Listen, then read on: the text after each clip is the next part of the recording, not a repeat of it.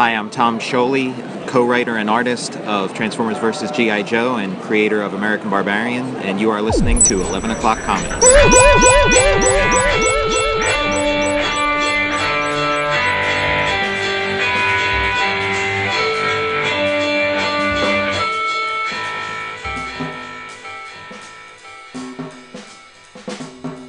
Bullseye.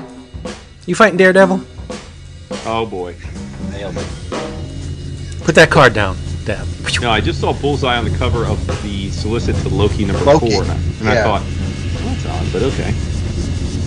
Yeah, it's not even one of their contests of champions. Yeah, I'm sure a playing card could hurt an immortal god. That's cool. Yeah.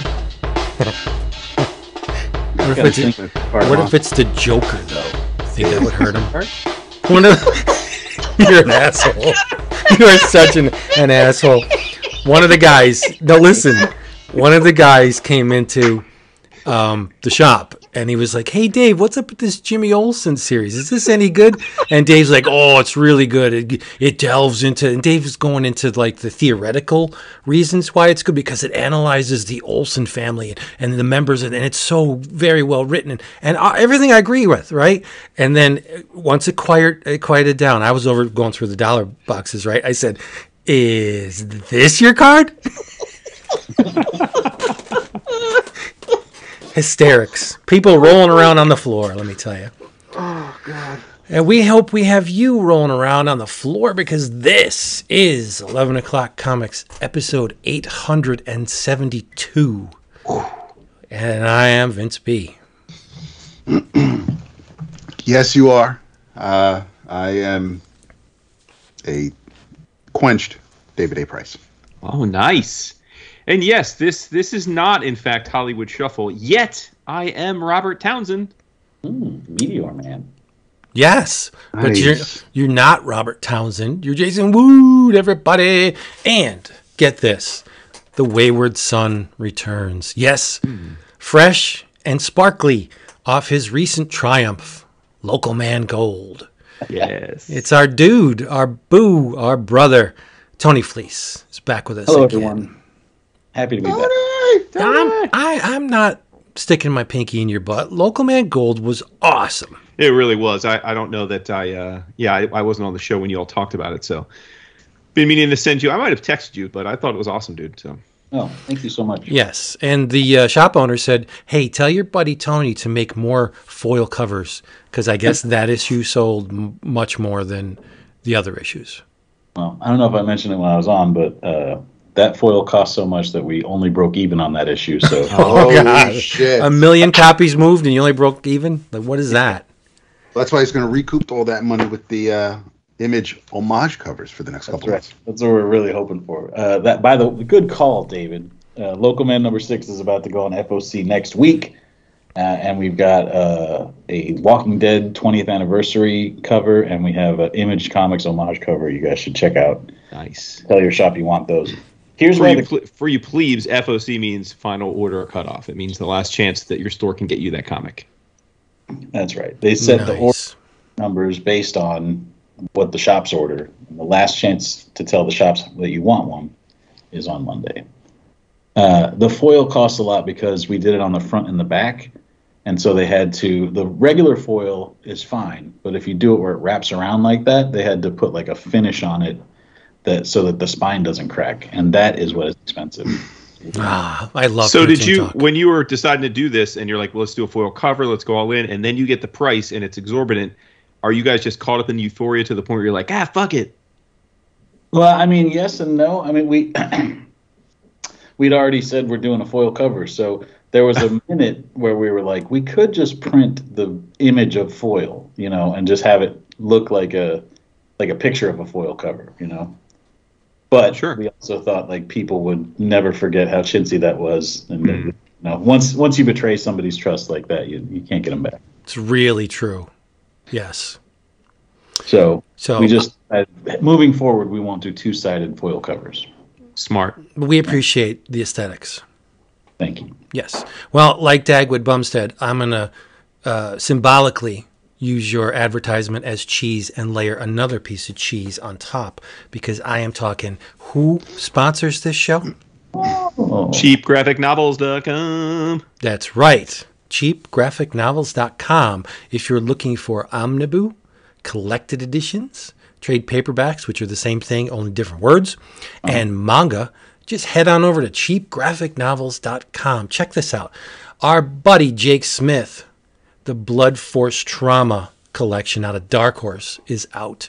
The retail price is $19.99. I hear y'all laughing because you know you're not going to pay that. You can hop on over to cheapgraphicnovels.com and get it for $13.99. And get this, Tony's friend, Greg LaRoche, who did The Almighty. I talked Ed about LaRoche. it. Why did I say Greg? I don't know. Ed LaRoche, who did the what? It's a good thing I was here. It was and is The Almighty. I talked about it. It's a cool series. Trade paperbacks out $11.89. And if that wasn't enough, what else do we have here? So you could scroll on this thing for years and just find a whole mess of stuff that you want to bring home. Oh, Black Cloak, Volume 1, $10.49. Yep. Plus, Max is also always having crazy sales. Nick and Dent sales, Omnibus sales, like crazy sales sometimes. It's a site you want to hit up more than once a month because you might just catch it one day and there's some Wumba discount on a collected edition you really wanted but didn't have the budget for, and suddenly you're getting it for like $25. It's true. Earth Divers, Volume 1, Kill Columbus, $12.59. Shit. That's Twice the price. It's 30% off. This is what gets me. Now, Dark Horse is reprinting the Creepy and the Eerie archives in softcover. So you can get Volume 2 of the Creepy archives, which you need if you don't have this stuff already, for $17.49. That's 30% off. You know where to go. CheapGraphicNovels.com. Jesus. Fucking hilarious. Yeah, it's a mess. It's a mess. Tony comes and just shits everything up. Oh my god, that's funny. So what are you drinking, Vince? So you need Seriously, something to 'cause drink. you are drinking something. Because your throat is dry. No, I'm drinking cherry limeade. I didn't feel like alcohol this week. Wow, your boo comes on, and that's how you do You him. should. I didn't do him anything. Take it away. I ain't playing your game. Nope. You're not falling into the Not trap? doing it. Nope. Well, I am. I almost had a very big crisis here this week because wifey hurt her ankle. She's fine though. She's gonna be fine. But I had to run to some stores to pick up some things because she couldn't. And I went to the BJ's, which I don't know if that's a national thing or it's like a Sam's Club or a Costco. It should be. It should be. I know, right? Yeah. And that's where I get my G0, my Gatorade Zero, right? So I go over to the Gatorade Zero section to get a couple pallets, 2-tree pallets, and there's no fucking Gatorade Zero. And I'm apoplectic. Like I'm calling up Better Health to have a chat. Like I'm like, what? I can't not have the G0. So I collected myself. I thought, all right, well, I probably have another 2-3 days worth at home. Hopefully they're going to restock. I'll come back and see. Well, yesterday was D-Day, and I rolled to the BJ's again. Walked all the way down because the Gatorade section is the very end of the gigantic store. Turned the corner and like a beacon of light, like the golden fleece, just like that. Jason found his golden fleece with 3 fresh, opened pallets of Gatorade Zero. So in celebration of that, Vince, I am having fruit punch flavored G0. Nice. I thought you were going to say they were out of Grey Poupon or something like really traumatic. Nah. You don't like Grey Poupon? No, I prefer the coarse ground mustard. Like, that's really my jam. Oh my God. Dad knows what I'm talking about. I do. Yeah. Okay. What are you drinking, Tony? Oh, I'm gonna have, just because normally I come on here and bullshit you guys, and I got a little bit of good news today. So I'm gonna have a Modelo Especial. Hey, what's the good news? Rabbit type. So, normally I come on here and I'm in like a panic trying to get work done. I'm still gonna work after we finish here, but I'm usually like trying to draw a comic in like 10 days or 15 days or something. And I got an email from Image today, and I was expecting our deadline for Local Man number 7 was going to be like the 4th of October. And it's like the 16th of October. Oh, shit. You got all the time in the world. You got enough time to hop to New York Comic Con and hang out with us. It's like, True. What weekend is that? The weekend before. The 12th, yeah, the weekend before. Well, I do think I'm busy then, but I 9th, 10th, 11th, 12th or something? hang out with you guys, of course. 9th through the 11th? Through the 12th. 9th, Yeah, 10th, 11th, 12th.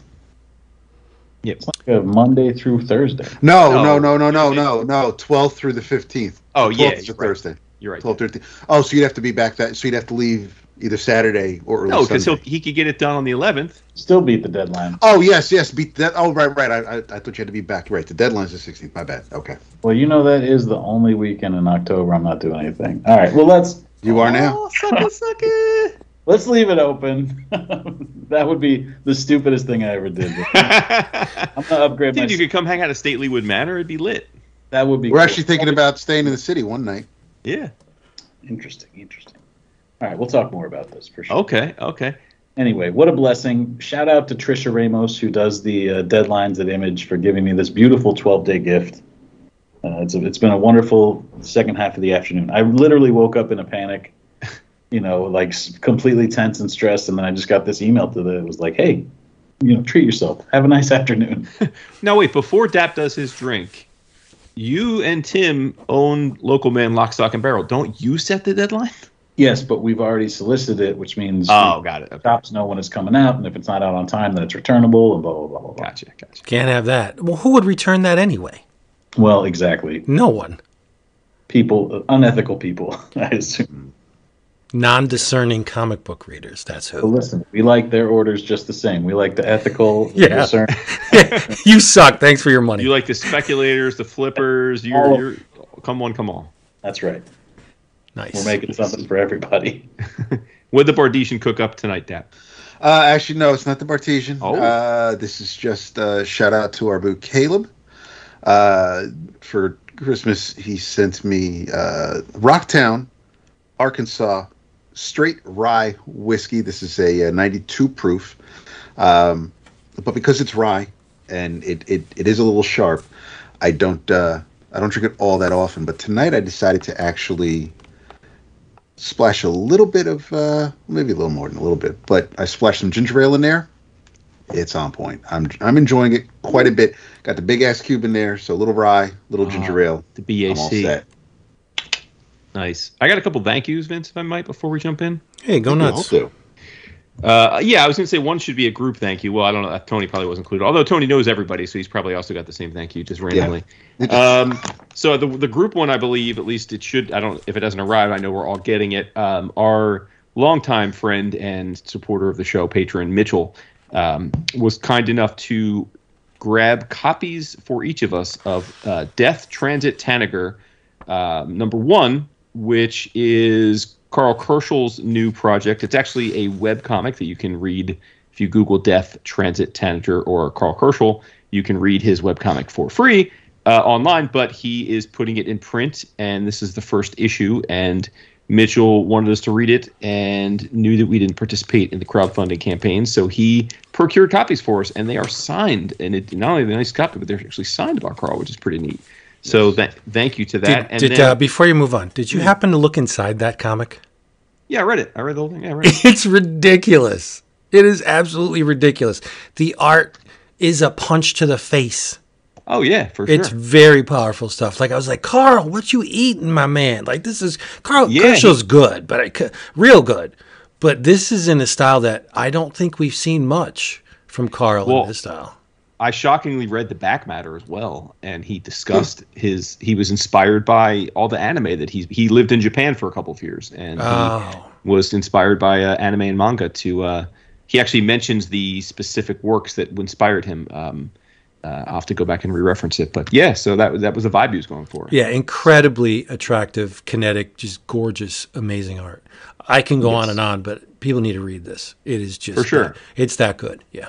Yep, and then the other thank you, which I believe is a solo joint, is from other longtime friend of the show and patron, Davin Pasick. He sent me Rosemary Valero O'Connell's Don't Go Without Me, because we were, I think, chatting about a couple of creators, and he knew I was a fan of her work, and also asked me if I had read this yet, and yet it came out in 2020, but I said, no, I actually forgot to order it when it came out, and I don't have it yet.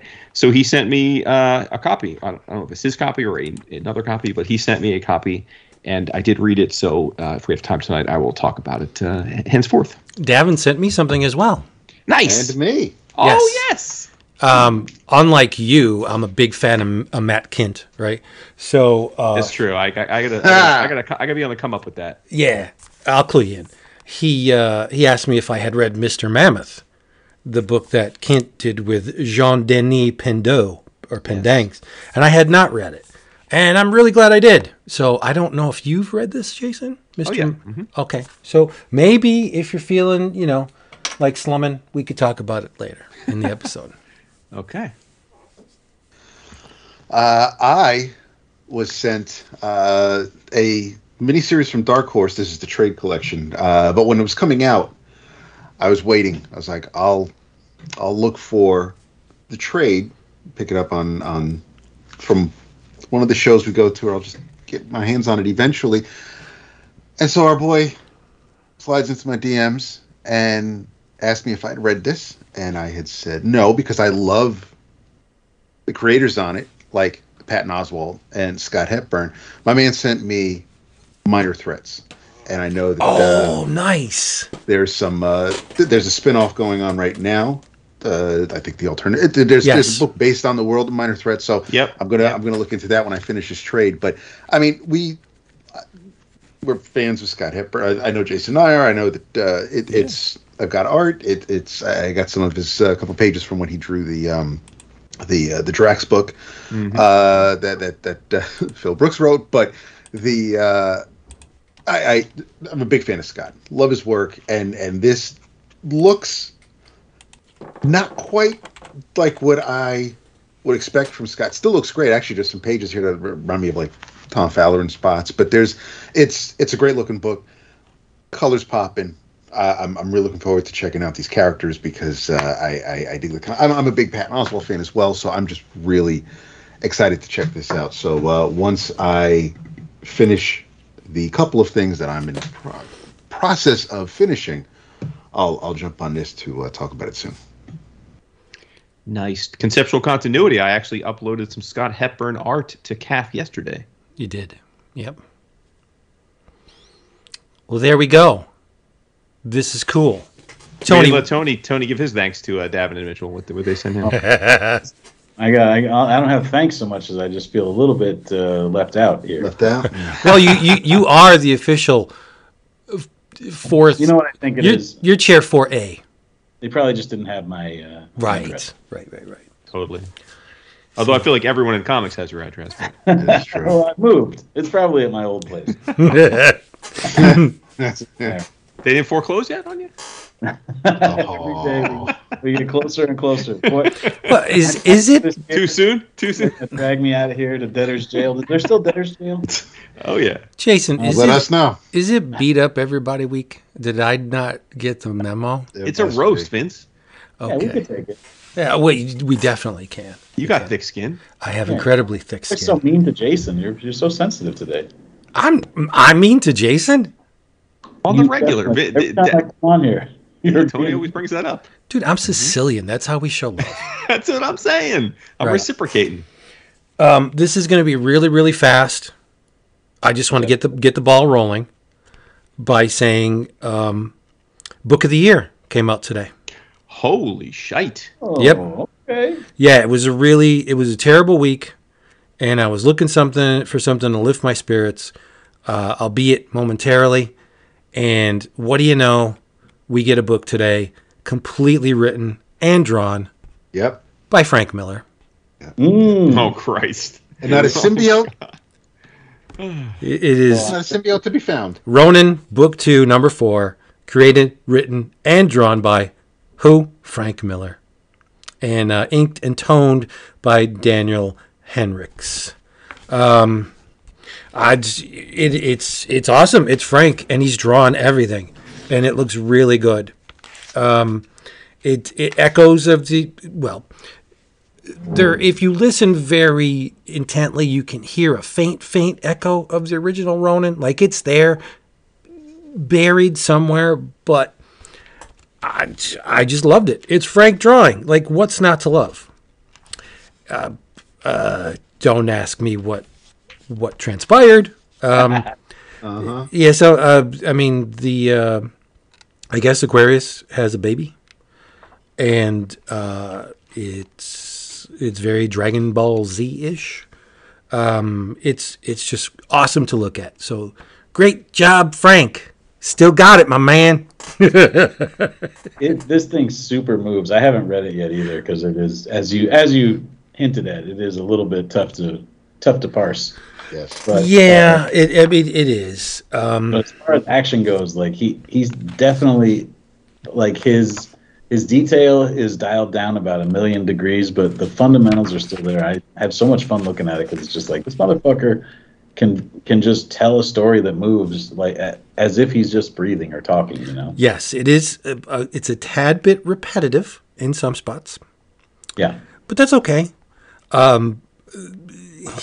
Yeah, it's you know, if I put this side by side with a book that came out last week by a very loved artist, I would say that this is the much better book in terms of story. Yeah, so I'm just that's an illusion. You can figure that out on your own.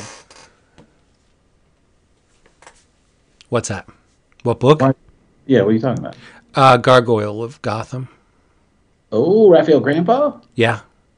It looks great. It's the writing is terrible. You know, yeah, I haven't read it yet either. Yes, no, it's facts. It is a stone cold stunner of a book, and the dialogue is nonsensical. It's like looking into the eyes of God when you look at the art. The art is just phenomenal. Yeah. Every nuance, every line is just brilliant, and then the words drag it all down to the you know, the deepest level of Hades. Yeah. Here's what I don't get about Grampa, right? He's Brazilian.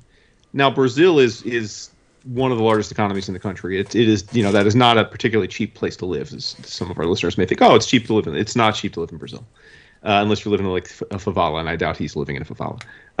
So I love Grampa, you know that. Now, to be fair, Grampa, on the very rare occasions he's done commissions or he has pages to sell, they sell for crazy money, so I'm sure that helps. But I look at him and I think, how does dude pay his mortgage? Because I've never heard of him having another job. Now that doesn't mean he doesn't have one. But like, dude makes one comic every 3-4 years. Over here, maybe he's got stuff going on over there. I don't think so. I'm always on the lookout. Huh. I mean, given what seemingly poor writing he has, I'd just as soon read a Brazilian version of his comics, right? I mean, yeah. I must just be the art, because I know that the Dark Knight Golden Child pages were 35,000 a page, so I guess that carries along. I guess that goes a long way. So for real, yeah, that's almost like Tony Fleecs level. That's almost Stray Dogs money. That is crazy. Yeah. But yeah, thanks, Frank. It's a wonderful book to look at. Maybe those royalties from Mesmo Delivery are still just rolling in. Yeah. Freaking Vander today asked us on our Slack that we have a little Slack, like, hey, what do you guys think of Valentino's Batman? I'm like, for real? I'm like, no, Silvestri. I mean, Silvestri, not Silvestri. It's Valentino. Silvestri. I'm like, come on, dog. I'm like, oh, come on. Well, he's got it hard on for Silvestri. We knew that. No, I know, but still, I mean, we're not the last time Silvestri wrote something that was worth reading? Mm-hmm.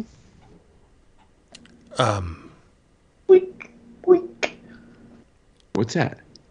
I'm not talking about that. I love to look at that book. It's beautiful looking. Yeah, it definitely is. Yep. Oh, the Batman book he did? It is weird that, like, remember for a while Jeff Loeb was like the guy who could write a coherent story and would be there for all those guys that, like, you know, who are just a badass. And it seems like they sort of got Jeff Loeb out of the game. Like, Jim Lee doesn't need a Jeff Loeb to write Hush anymore. They'll just Mark Silvestri will do his Hush and just do the whole thing. Yeah. And it almost like didn't Jeff Loeb quasi get canceled, right? Like there was that little like really? Yeah, not like major. He was like one of the soft. I thought he was like one of the soft canceled guys. Yeah. Huh. But I don't think that's why. I mean, Silvestri's not going to work with somebody because of Oh, fair enough. Slightly offensive. Fair enough. Yeah. Well, but Dave hit the note right on the head. It's a weird, mixed it. But he said, you know what? Regardless of how this book reads, it's going to sell. He said we sold out of the first issue. Oh yeah. The trade paperback will sell. The hardcover will sell, and DC will keep it in print friggin' forever. I as I told you, I'm really plenty of times I've read a book. Like you all know, I love Victor Santos, and I was so frustrated with his last book because it read so poorly, and I don't believe it was necessarily because it was poorly written. I believe it was because for some reason my dude didn't see fit to pay a translator. And the book was just really poorly broken English because of the translation. I think that's at play here as well. Mm-hmm. Now, I'm not suggesting that if it was really perfectly translated, it would be all that particularly cohesive based on the plot. But I do think that the translation is at play here. And either way, I'm still happy to have read it. I think it's that beautiful visually. So I just basically went back and looked at the book without reading the dialogue balloons, and I think it's a fine, like I'm perfectly happy to have read it in that way. Yeah. As an art object, I'll look at it again, right? Yeah. But I'll be totally honest with you. I stopped reading it halfway through. You know Sure, me. I bail at the slightest. I mean, I likened it to Tradmore's Doctor Strange, right? It's like no, that's way better than this. Way I don't better. Think so not from a writing perspective. No, I I think do. It looks beautiful, but I don't. I mean, yeah, well, to each his own. But I thought that was almost. That's kind of a cop out. To each his own. I finished. I said I think the Doctor Strange book was. I mean, I've read that whole thing versus this is only one issue, but right. That was incomprehensible to me too. I thought it was pretty nonsensical. But well, what I mean, is it self-indulgent? Hell yes, but rightly so when you have one man doing everything. Of course, it's going to be self-indulgent to a certain degree, right? Yeah. It's, it's Tradmore's Doctor Strange. But I thought that... Well, listen, the dude sold one issue for like $300,000. So right. I think he could take my criticism. Sure, but I did not think the story was at all incomprehensible. I thought it was on point, a little dense, not in a negative sense, but I mean, you had to do some diving to get to the the golden ring. So I enjoyed it. I thought it was great. There's definitely with Trad. I think there's room for improvement. There were the pacing was fine. It was like you said, Vince. It was dense in spots, but as a Doctor Strange story, I think it hit the nail on the head. I enjoyed that as a Doctor Strange. Yes, it looked great, but it didn't read really as badly as Doctor Strange stories from the 60s or 70s to me. It's fair. Yeah, it's kind of far out there. So yeah, I had no problem with it. I kind of knew what I was getting into. I mean, even though EMs was talking it up last year and I kind of had an idea what to expect, but I was still happy to see it completed and how it played out. I couldn't finish the first issue of the Batman book, so yeah. I can't really compare the two. I just appreciate when somebody can do both. Right. I think so many of these, you see like Daniel, like taking his career into his own hands and doing everything, and I feel like especially with a Trad, like those two they run in the same circles. You got to think it has something, like one thing might have something to do with the other. But, that's what makes the people who can do both really special. Yeah. Dap, I wanted to say this when we were talking about it before, but Fall Sunrise is almost Doctor Strange Kobayashi Maru because he's put in an unwinnable situation and with a huge amount of luck, albeit there's a lot of luck going on for Stephen in this book, but he changes the rules towards the end. And I thought I thought it was great. But I will say, like, there's a lot of Deus Ex Machina in the book. Like stuff helps Doctor Strange where they just they came out of nowhere. But so what? It's magic. It's almost like Trad drew it, and he was just like, "Oh shit! All right, well, I'll just make it." Anything can happen in magic. Yeah, I mean that's really my point. Is I think that and listen, we've got a guy here in the fourth chair tonight that does it. I mean, I think we are long past the debate that maybe happened years ago about like, oh, can artists become writers? Of course they can. Many of my favorite creators. In fact, I think we talked about this on the 11 Oscars last year. Like, it's no secret that when we do these year-end awards, a good chunk of the people that we shower praise on happen to write and draw their books, right? Like that. Yes. I think when a person writes and draws a book well, it is the best comics it is the best that comics can be. So I'm not like against that in theory, but I do think sometimes, because that's like the ultimate, sometimes people who are incredible artists, visual storytellers, maybe aren't as on point. Maybe it just takes time, but whatever with the writing, but they get the opportunity to write because their art is so strong and because their art alone will move units. And like, hey, you do you, but I mean, I think in both of these cases, it's, to me, I would pay almost any amount of money to see them draw a book, but I would rather have someone help them with the scripts. All right. Then again, if Grampa comes to you and says, I want to do a Batman story, what are you going to do? Say, sure. Maybe no. You just you roll out the red carpet. I get and you it. can't lose. It's a Batman. Batman book's going to sell regardless. But now you have Grampa drawing it. Yeah, dude. Writing it. Well, listen, they priced it at $8, right? So it's not. Well, it's a black label book. Yeah, they're not losing money on it. No way. No. Without not to rehash it or go down that, but as far as for completion's sake, there was a tone deaf racial controversy regarding Jeff Loeb back during when Iron Fist was premiering on Netflix, and it was a whole East Asian and it was basically he showed up at San Diego wearing a karate gi and a headband. It was okay. It was poor taste, but and so I remember that. But as far as I don't think the canceling obviously didn't. I had completely forgotten that he was one of the showrunners on Lost. Yes. Oh yeah. Because I'm rewatching Lost. And Heroes too, but yeah. Oh yeah, I'm rewatching. I remember Heroes. I'm rewatching Lost with Holden. Well, it's his first time, obviously, and first of all, I know this. I forget in today's world how long these fucking shows used to be when they're on the network. Yeah. Lost was 24-hour-long episodes a season. Imagine having to do that today. Where you make 24 movies every year for 7 years. That's crazy. But every time I'm putting on an episode, it's showrunner producer. It's Jeff Loeb. I'm oh shit. I'm god damn. Okay. So yeah. And I believe Brian K. Vaughan wrote for it too, although not until later seasons. He did. Yeah. Yeah. Nice. Tony, what you reading? Well, I was going to talk about Ronin, so I'm glad we covered that. Well, you didn't give your. I had to say the same things that you were saying. So you're enjoying the experience of it. Yeah, for sure. Okay. The same way I would, if Rafael Grampa puts out a comic book, I'll buy it. If Frank Miller puts out a comic book, I'll buy it. Just because I like watching his journey. I like watching his change and evolution, and I think a lot of people he was so much raw power that even when you're far away from your prime, it's still interesting to look at. And also when Philip Tan works off his layouts, I think it's the coolest looking Philip Tan shit I ever saw as well. So there's that. I read Tom Scioli's Stan Lee book. Did any of you guys read that? I have it. Haven't read it yet. He sent us copies, but I have not read it yet. In fact, I believe he's asked if he maybe come on the show and talk about it, so we do have to read it. But no, how was it? I'll give you my quick take because I'll let you guys do Sure. the full 11 o'clock breakdown after you talk to him. It's cool.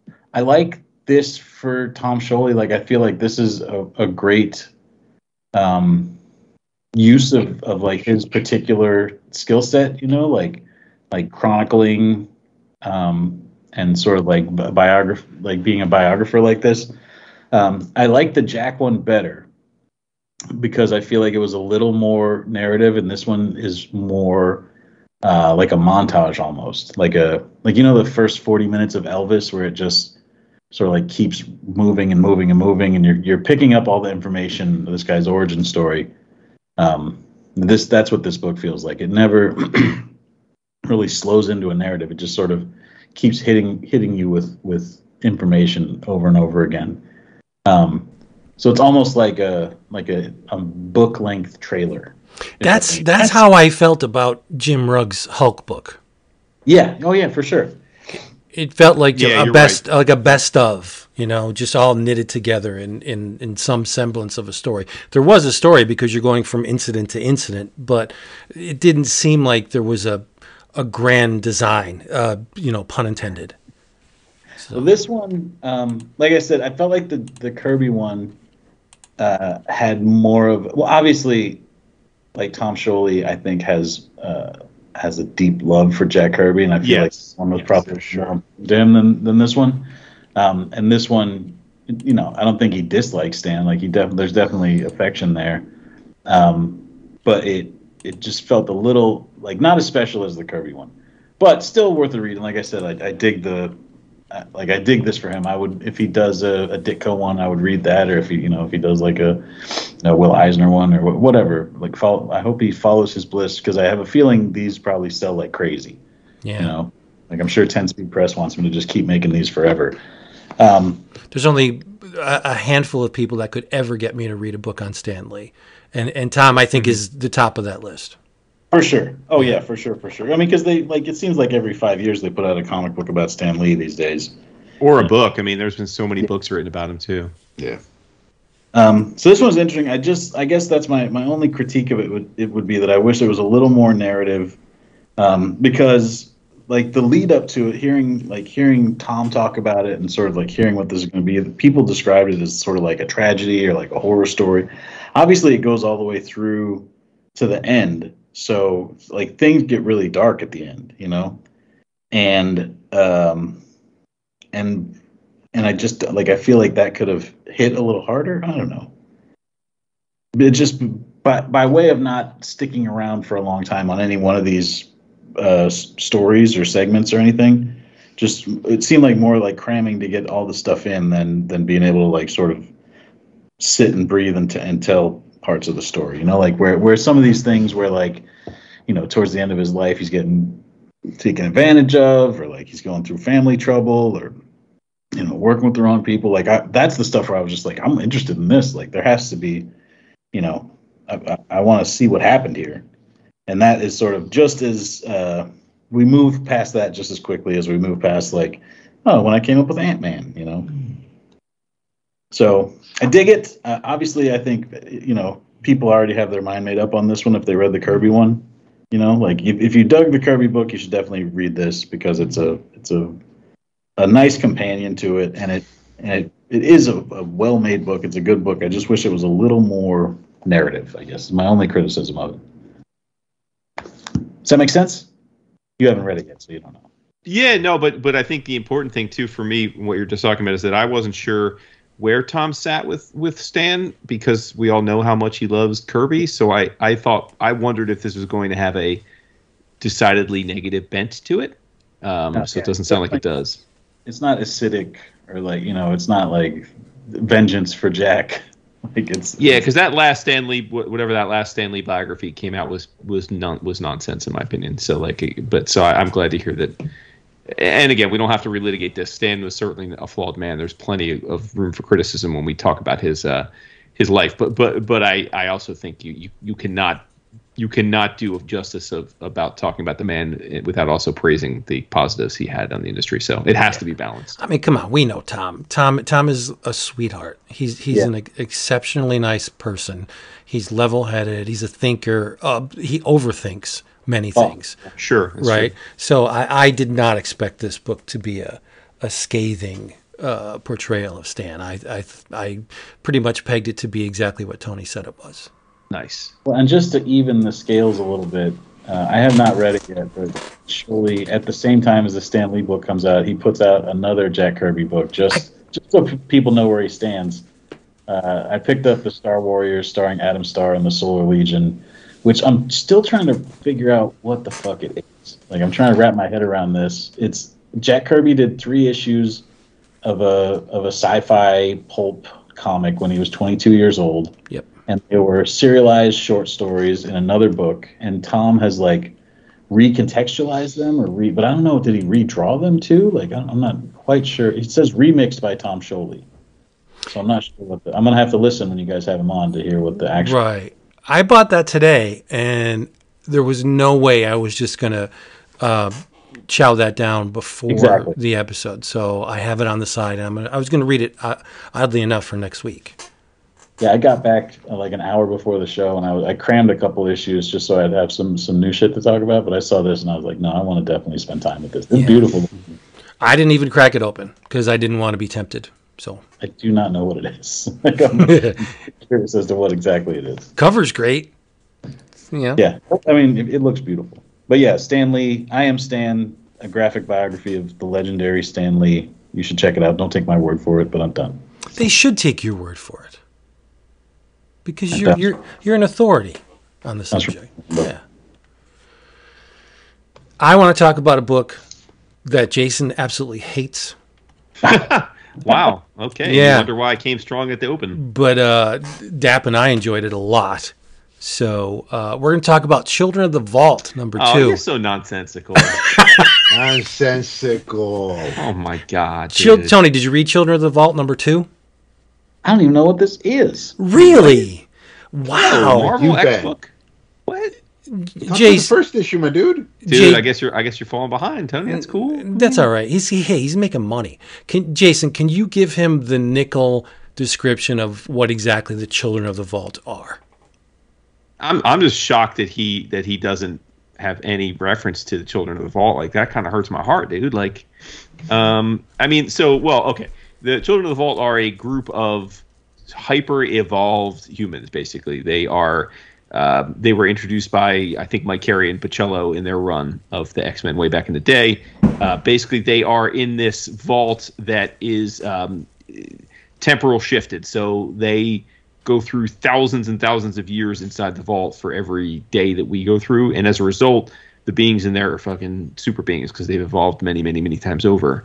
And they got a beef with the mutants. And they've been and during this Hickman Gillen world, this Krakoa part of the X-verse, they've been an undercurrent because they've been in the vault, and there's been a few times where it looked like they were going to escape from the vault again, and Forge set up this really cool setup where they did escape the vault, but if they always knew that if they escaped the vault, the world would be destroyed. So he basically set up this idea where they thought that they escaped and they thought that they took over the world, and it was all just kind of in their heads. But this miniseries is where they realized the okie doke. They realized that Forge was fucking with them, and they actually have escaped from the captivity, and they are taking over the Earth. And this is right after the X-Men Hellfire Gala nonsense, where almost all the mutants are gone from the Earth, and so they are kind of running wild on the planet. And you got Cable and Bishop, essentially, who are two of the only mutants left on Earth, trying to fight the good fight. And this book has got a real strong Squadron Supreme vibe. It's that kind of thing. It's like, what if superheroes took over the planet type of a thing? And they seemed benevolent, but are they really? Yes. So go ahead, Vince. What Jason forgot to say is it's awesome. And it's written by Deniz Camp, illustrated by Luca Maresca, Yes. with Carlos Lopez on color, and absolutely jaw-dropping covers by Yannick Paquette. So the thing that amazes me about this book, one of the things anyway, is that Camp is setting up the children in almost exactly the same position as the mutants once occupied. They bring gifts of knowledge and technology to humanity.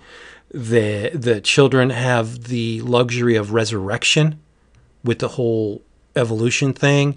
That's what the mutants were doing. They were resurrecting, right?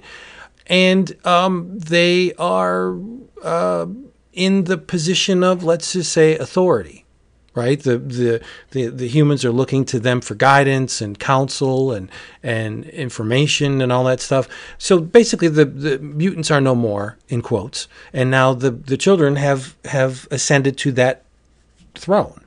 I think that's pretty damn brilliant. To knock the mutants down a whole bunch of pegs and just reposition these children in that slot. I think it's neat. But the thing that I had a giggle at was there's a montage in the beginning of the book where all of these threats befall the planet. And the first one, straight out of the gate, this Atomo 82 single-handedly eradicates the Marvel zombies. Just takes them right out. Like, as a threat, the Marvel zombies on a scale of 1 to 10, I think the Marvel Zombies are about a 10 on the threat scale, right? I mean, because the contagion just spreads so easily. This guy just, boom, knocks him out in like, what, 4 panels? Yep. Mm-hmm. You know? Then they beat down the Shi'ar invasion. The Shumagorath pops up. One of the great old ones. Here's a little question. First appearance of Shumagorath. Do you guys know? No, I don't. Marvel Premiere number 9 by Englehart and Brunner. Yes. And they bitch slap my man Terrax. Yep. My second favorite Herald of Galactus. They bitch slap him because he was trying to set himself up as a new god, which is a very curious choice of words.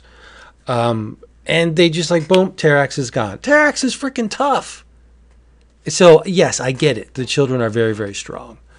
And they're just going around just tamping out fires, which is great. Then another insight into the strife behind the scenes with the children. You know, it's not all peaches and cream within the ranks, because you have the traditionalists, of which Capitan is one, who just wants to raise the planet, kill all of humanity, and just, you know, start over. And then there's the elevationists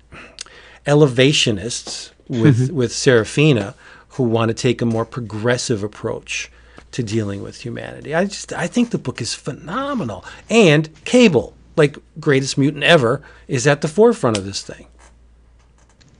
It's fun. Like I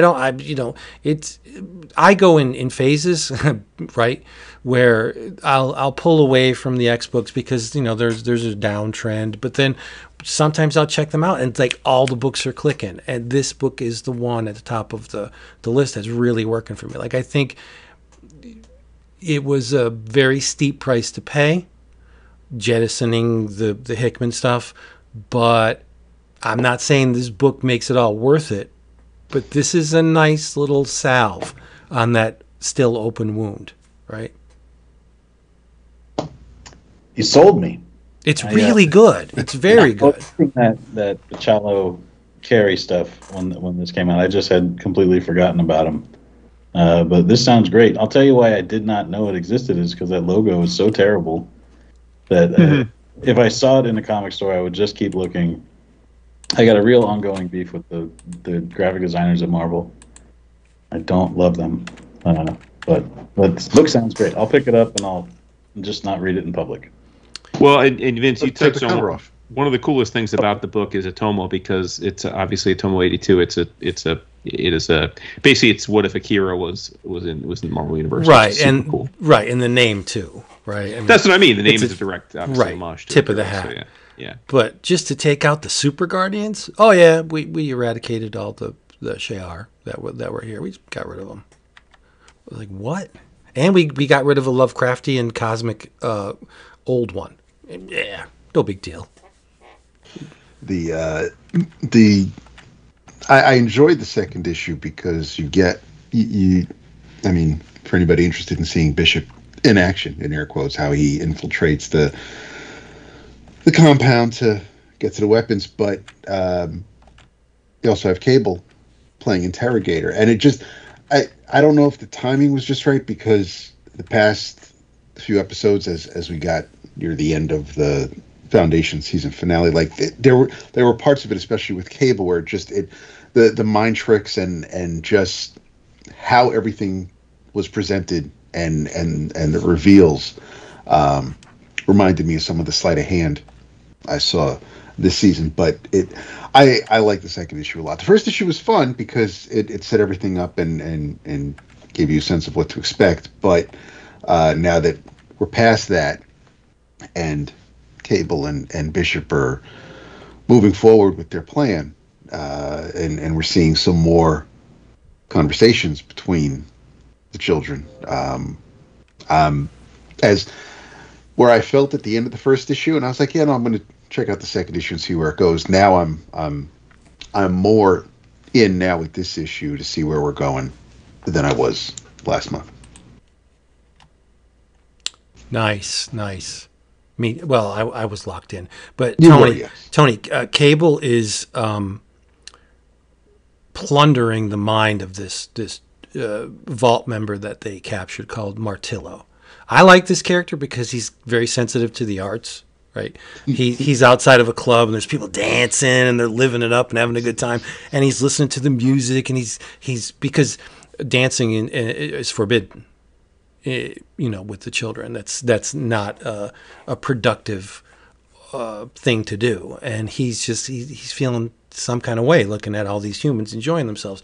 But the Bishop and Cable get him, and Cable's trying to crack open that mind, and he's struggling, and there's a metaphorical battle going on in addition to Cable sitting there in a chair just talking to this character.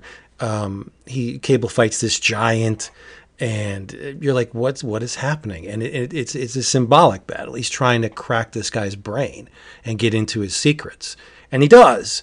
But I mean, when you first encounter this second tier narrative thing that's going on while Cable is having a conversation with this guy, you don't know, like, what is this thing that's going on? Like, did this happen before the incident? Did it happen after the incident? No, it's simultaneous, and it's awesome, and it's not telegraphed. It's not. There's no, editor's note like this is a battle on the mindscape of. They don't spoon feed you at all, unless someone's speaking in a different language. Then there's like 137,000 editor's notes.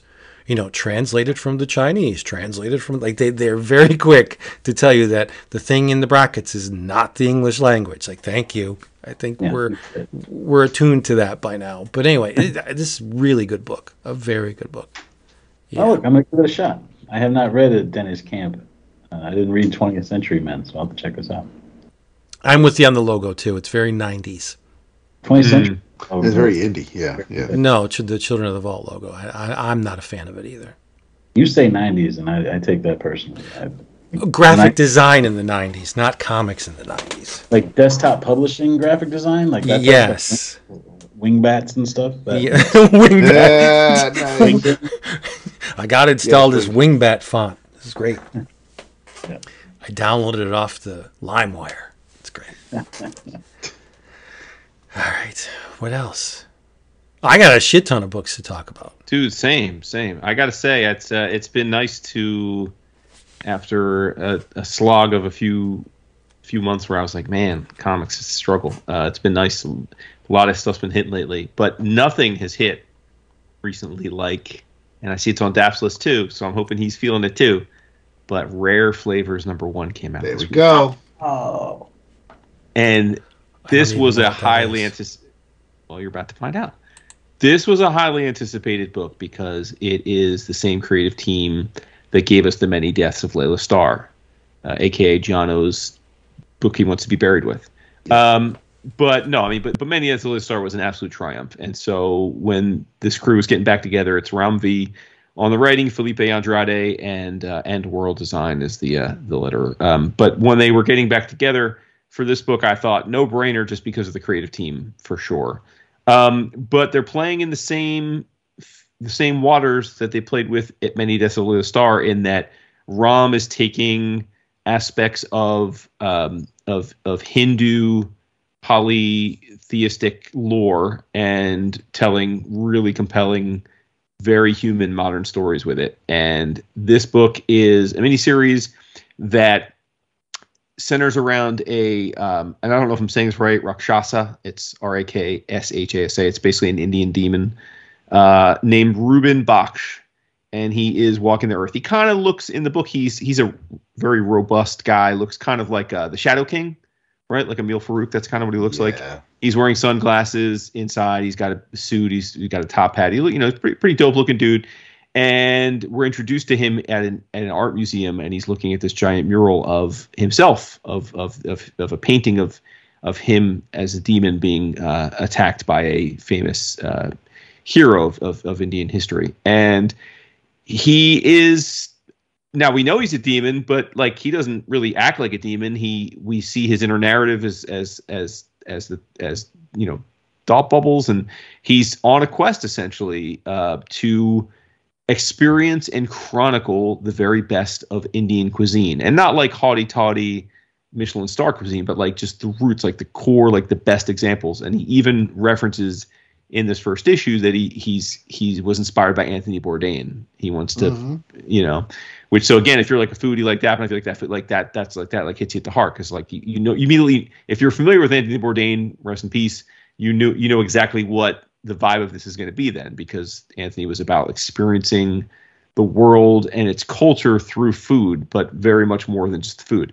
And he's going on this journey, but he wants to find someone to help him chronicle his journey through Mumbai. And so he sets up a meeting with a young documentarian. And the documentarian is actually, at this point when they meet, has given up on his filmmaking dreams because he's been pretty much of a failure, and he's dejected and disenfranchised. And Ruben Baksh, the character, the demon in question, is like, no, I mean, I'll make it worth your while. I want you to do it. And they kind of have a back and forth, and that kind of sets the narrative structure of the book. And Ruben says, well, I'm a great storyteller. I love food. I'm a great storyteller. Let me tell you a story. And he tells you a story. And then in the middle of this comic, this first issue is this interstitial all about a gentleman who has a chai tea recipe that he learned from his grandmother. And it's like this meticulous undertaking of his learning about chai tea and the making of it and how it was the best chai tea around.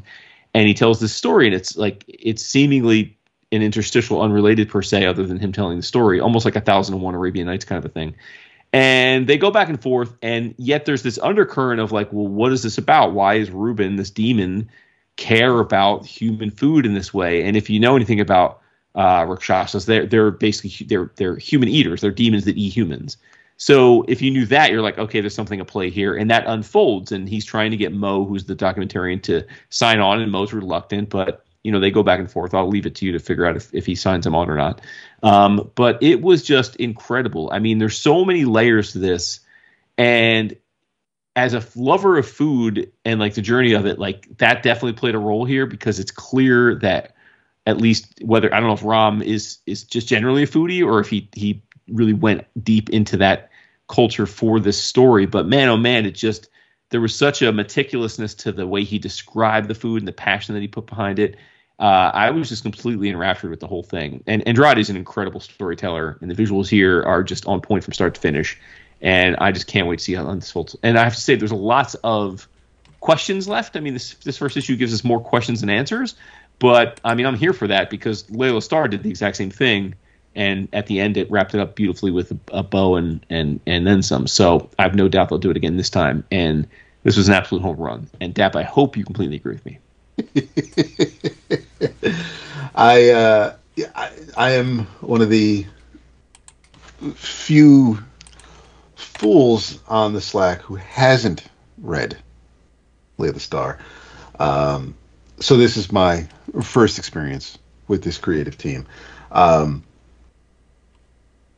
It's a beautiful book.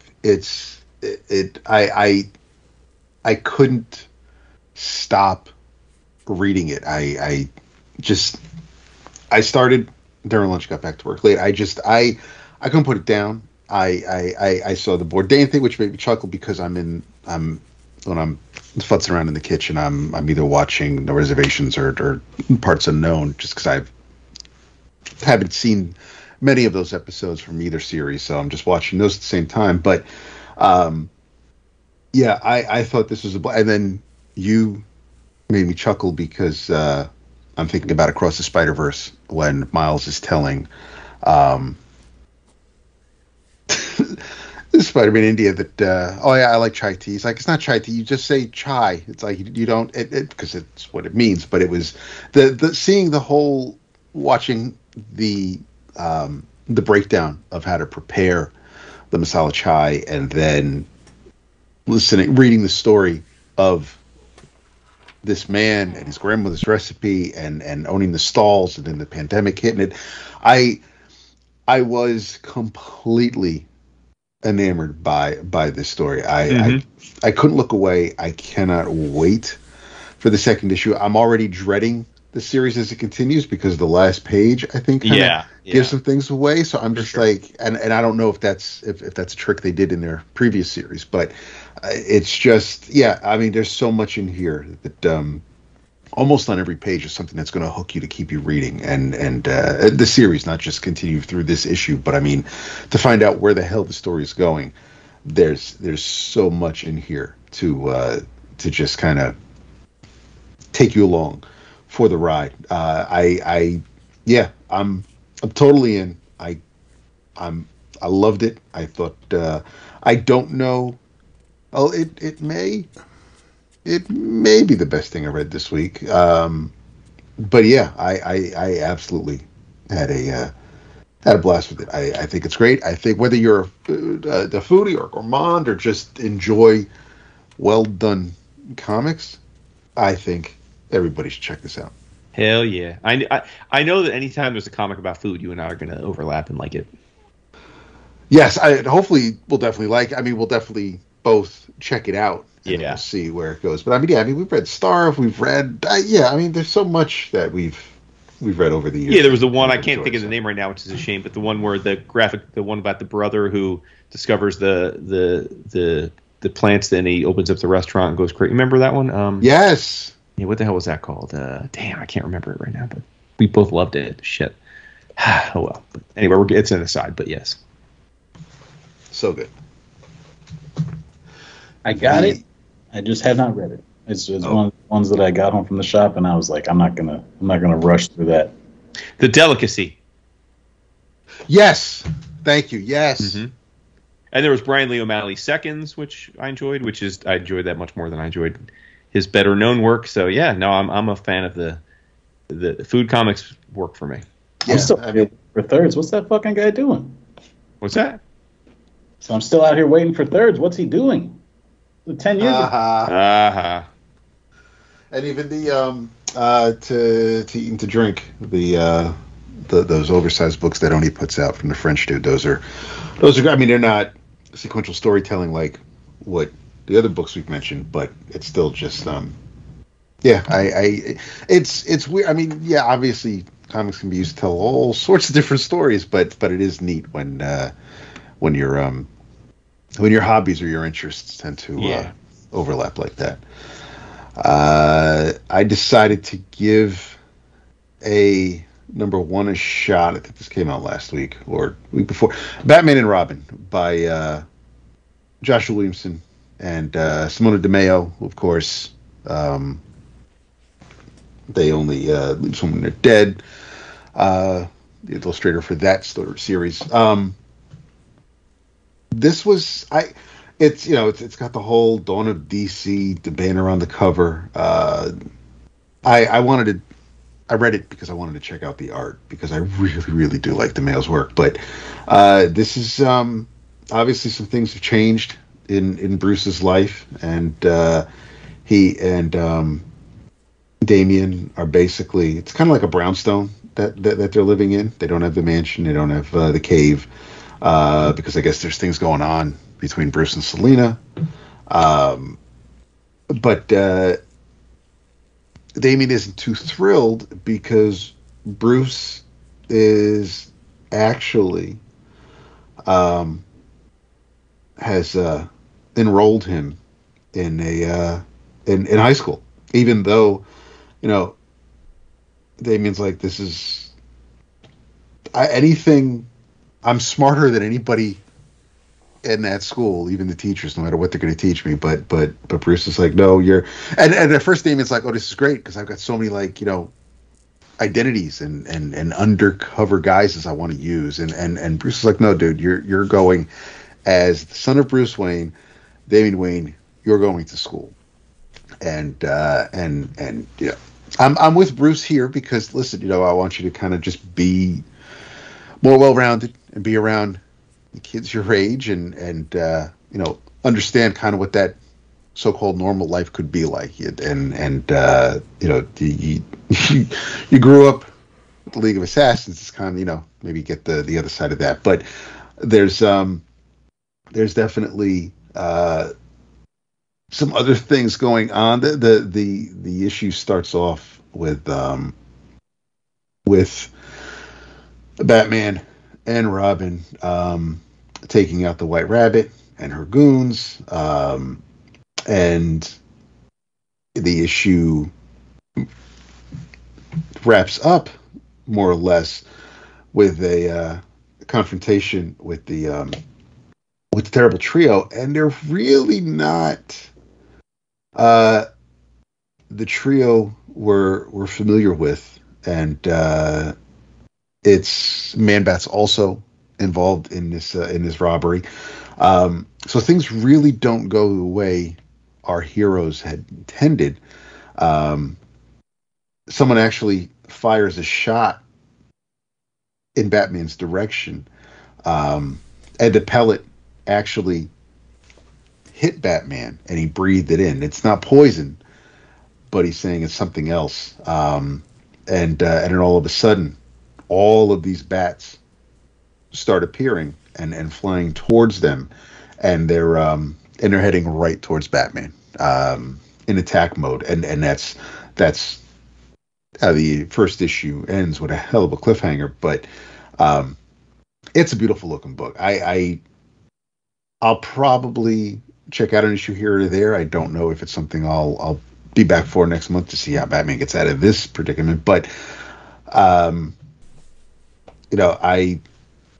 it's aside from Super Sons, it's kind of like the most Damian I've read in a minute, and I wasn't annoyed. I kind of just sat back and just saw where this was going, and as far as the first issue and setting up a new kind of, I don't know if status quo is the right word, but this is where Bruce and Damian are going to be, and we'll see what they might have to deal with when they don the capes and the cowl. But as far as father and son, that's kind of what I was kind of grooving to that in the middle section of the issue. But yeah, I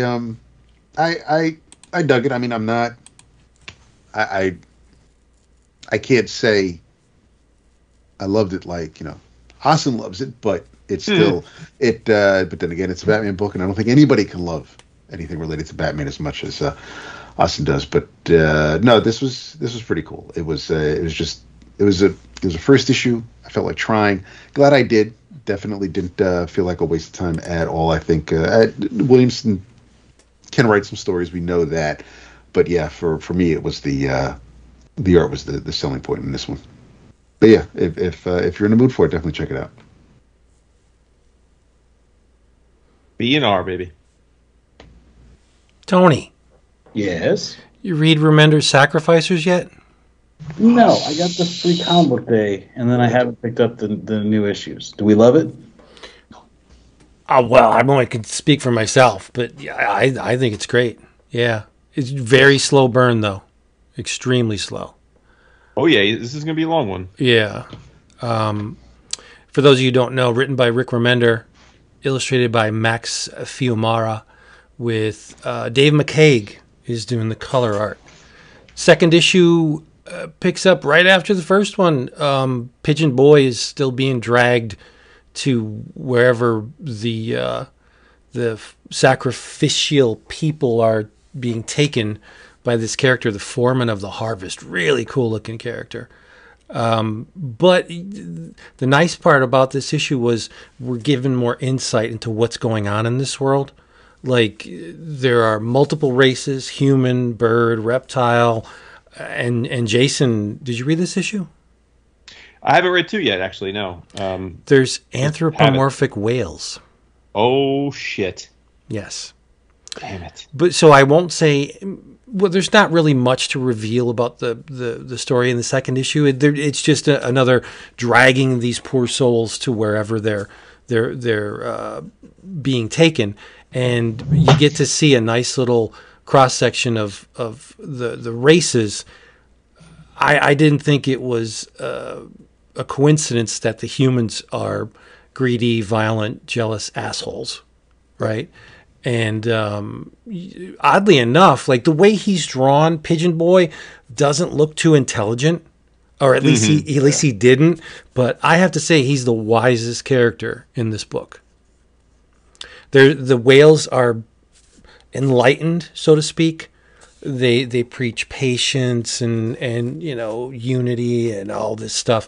And Pigeon Boy is just like there's a scene where they're being fed or they're eating, and like I said, the humans are brutal, just savages. No time or inclination for any race other than their own. I mean, it's typical, right? And the Pigeon Boy's just like, what are you guys doing? Like, let's just stop. Like, stop fighting. We don't know where we're going. See, that's the thing. As in our real world, all of the individual races think they have it all figured out. Mm-hmm. Like, they know where they're going. They know what their fates are going to be, or in some cases, rewards are going to be. And Pigeon Boy's like, you don't know where we're going. You don't have it all figured out. I just thought it was a neat little insight by Remender into the current state of things, so to speak. That there are many of us that do believe that they have it all figured out, and their way is the only way. And they preach their way to other people who may or may not subscribe to that magazine, right? And it's just, I think there's a lot more going on here than a bunch of different races being taken for whatever. Like Remender saying something in this book, and I thought it was really, really well done. Fiumara is an absolute monster. Yep. He is. Oh God, yeah. He tears up every page. Like, every page is gorgeous. I mean, I've been a fan since the Hellboy stuff or the Ape Sapien stuff, so always on my radar. But I think this is, again, whatever Remender feeds his artists. Like, I don't want to say Max leveled up, but I think this stuff looks even better than the Ape Sapien stuff, which was gorgeous. But Remender has that knack for just pulling the best out of his co-creators, and this is just more of the same. Loved it a lot. I like it a lot. I thought the first issue was very heavy on the cosmology of what's going on in this world. This was more the same, but it wasn't as talky as the first issue. It was more show don't tell kind of thing. And I liked it. I liked it a lot. Nice. Ditto. Yeah. But Tony, you got to read it. I definitely will. Like I said, I read the Free Comic Book Day, and then I think it came out, and I sort of missed that it was coming out. It looks beautiful. You're right. That Rick Remender really he pulls something out of artists. It's like they want to impress him or something. Yeah. Right? Yeah. Like, I pushed through the Scumbag. Not my favorite thing he's ever done, but man, those artists were like knocking it out of the park every issue. Mm-hmm. Yeah. That really had the most beautiful diarrhea in it. What's not beautiful about diarrhea? It's just so well drawn. It was in motion. It's wild. Yeah, it's nuts. Speaking of diarrhea, wow. This is a little aside. I was watching on Reddit. There's this video. This poor soul is at it looks like he's at a phone store, and you don't see him enter, so he may have been in there for who knows how long, right? And he's walking back and forth, and the person at the counter is doing their thing, and he's walking back and forth, and he's pretending to look at the phones, so he walks up to the counter, and I guess the woman behind the counter was talking to him, and the dude just unleashes this river of shit down his leg, on his feet, right? And so the woman's still talking to him, so he's walking in his own crap, and he's dragging it. He's dragging it down. And I'm like, how many of us have dreaded that situation? Like, we're human, right? That shit kind of happens, literally, right? But somebody got it on security. They took the security tapes, and it's just like, I said, why am I watching this? It's just, you can't look away. The poor guy, though. I mean, I felt so bad for him, because we've all been there, right? No front. We've all been in situations like that. Not where you drop one on the floor, but I'm just saying, like, almost. Like, there have been some, but whatever. This is a comics show. But yeah, we said diarrhea, and that just triggered that to me, because that's what it was. By the way, Vince, Max and his brother Sebastian will be at New York Comic Con. Awesome. We'll have to throw a couple back with them. Well, maybe, yeah. You never know. You never know. Tony, so what have you read, Tony? Let me hear. Did we read Wonder Woman #1? Yes, sir. Let's talk about it. I mean, Vince did because Vince is Vince is a misogynist, but Vince is not going to read that. But Dap and I did, yes. I mean, Vince is gonna. I mean, if I worry about the creators of this book because of misogynists. Like this thing is. There's a certain online DC Comics fan that really does think that there's a war on men. I think Tom played to that. Like he that was by design, right? Like he's playing to that. Yeah. What'd you think of it? I thought it was good. Like it really, it set up the tone of the thing. I really wish I hadn't seen the Wonder Woman pages as the preview because they put those out months ago. I feel like. Yeah. So the whole time I'm reading the issue, and then once they get to the snowy graveyard, I'm like, oh right, I know what's happening here. Yeah. So I was kind of bummed about that, but as like a slow burn lead up to this story and sort of like set the. It's a great first issue. Can you hear my dog just chewing on this bone? Yeah. Let me take care of this. Hold on a second. You talk about it for a minute. I'm going to make him sad. I mean, this was basically Amazon's attack for the new millennium, right? I mean, essentially. Only we're seeing the aftermath, which is that an Amazonian, presumed Amazonian, a blonde, 6'4", super tough looking woman, goes into a bar and kills, I believe, 19 men, right? 19? Yes. 17 or 19. It was either 17 or 19, but kills a shit ton of men and leaves the women alive. And apparently in a world where there are crises and gods and a million superpowers, apparently that one act was enough to declare Amazon's not okay to be on U.S. soil. So a little issue with that, but I guess we'll go with it because it's comics. But that incident leads to a presidential ban on Amazonians being on our soil. And so we get Sergeant Steele, who is brought in to lead a task force of military, cyber armored soldiers to go and enforce that rule and round up all of the Amazonians living on U.S. soil and getting them to go back to Themyscira. And they are heavy-handed, to say the least, in their methodology, to the point where they are not above killing the women if they put up any kind of protest.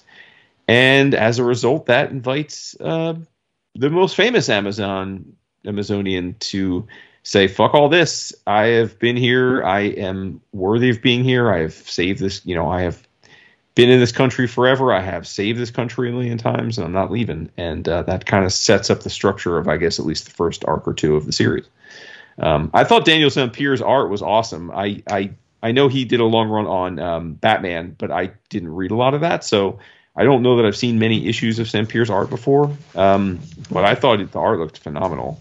So I'm here for it. I mean, admittedly, I thought the setup was a little bit, not Deus Ex Machina, but a little convenient. Like it seemed like we really had to go from 0 to 1,000 because of that one incident. But nevertheless, I'm okay with the idea of a story about. I mean, this is basically Tom's play on immigrants and immigration and the government's continued policy to make immigration very difficult, if not impossible. Certainly I am sympathetic to the message. And I'm sure we're going to get some pretty dynamic fights along the way, But what do you think, Dap?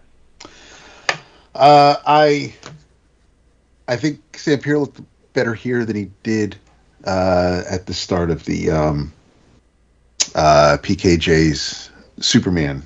That's run. where I saw him most recently. Okay, yeah, that's where I saw him most recently. Yeah. The art's great, and Tom's definitely telling a story. I think though, just right now, I am not maybe in the right headspace for a story like this. It is because yes, it is. It's timely, it's topical, whatever you want to call it.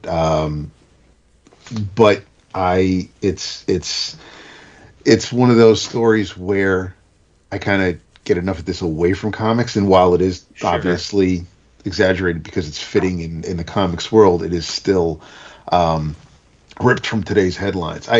I've never seen Sarge Steele this much of a dick, Yeah, that's. I was going to ask because obviously I don't have as much DC history as y'all, and I didn't know if Sarge Steel was always. I mean, this guy's a straight up asshole. Like, yeah, he is. like way like worse. Ripping babies from their mothers type of asshole. And like with like pleasure, like with yes, like, and even like, and I probably by design, Tom made the point of even saying that like Steel compares himself to Amanda Waller and considers her like a pussy. Like so, like so. So that took a little getting used to, and obviously I do want to see him get his comeuppance, and you know, to a degree he kind of does in this first issue. But I also it was like pretty much more than half the book before we finally see our titular heroine, which again, you know, we all know what Wonder Woman looks like, who she is. We don't need her to be on page one, but it definitely took a minute for us to get. And then, obviously, when she shows up, kicks ass, and everybody definitely gets what they deserve. And again, you know, he's such a prickly Republican type. He's like, oh no, we weren't shooting at you first. You attacked us. It's like, dude, I cannot stand bullies, and obviously, you know, here he is right on the page, and it's just, you know, and he calls Wonder Woman a bitch, and she's just like, dude, that's not a word you want to use around. He really amped up Steel in this, and then I think the reveal, if you want to call it, with the big bad. And what they have in their possession, I'm interested in that. Tom kind of hooked me with that, so I want to see where we're going with that. But no, the art's great. Daniel's a fantastic artist, and it's Tom having to go with Wonder Woman, so it should because he does like to kind of mess around with things happening to a degree in the real world. It should be it should make for an interesting ride. Maybe not a completely fun ride, but it should be interesting. So I'll definitely be here for the next issue to see where we're going. But yeah, I again, first issue, I thought it did a really good job getting you ready for what's to come. It felt a lot to me like the first issue of Civil War. You know, like the big national news headline. And then we're gonna outlaw this superhero. Yeah, stories about them sort of coming back from, you know, showing the world why we need a Wonder Woman. I think I could keep reading it, but I definitely did feel that sort of tinge of like where I'm just like, do I have the news on? You know, like this. Right. The characters were so well on. The shitheads that he wrote were such great shitheads that you're just like, am I just watching TV now? But then I also think about, like, if you're writing drama and you're writing something that takes place now, like, how long are you supposed to wait before you start, you know, like, I'm not going to think Dr. Doom's the biggest shithead ever to try and run a country if there's real life shit going on, you know? Yeah, I mean, we've had Tom on the show many times, and I know has said that he often, and it's not like this is a big secret, you can see it in the work, he often works his stresses and neuroses and fears out in his books. I mean, that is right. And he said he's covered fatherhood and PTSD and all the things that he's had to deal with. And I think clearly he's understandably now to your, you know, you guys bring up a good point. I mean, this is one of those, it is interesting because this is being billed as Tom King is certainly one of DC's top writers. And this is being billed by DC's like, oh man, you guys you've always wanted it. Here's Tom King going to take his pass at Wonder Woman.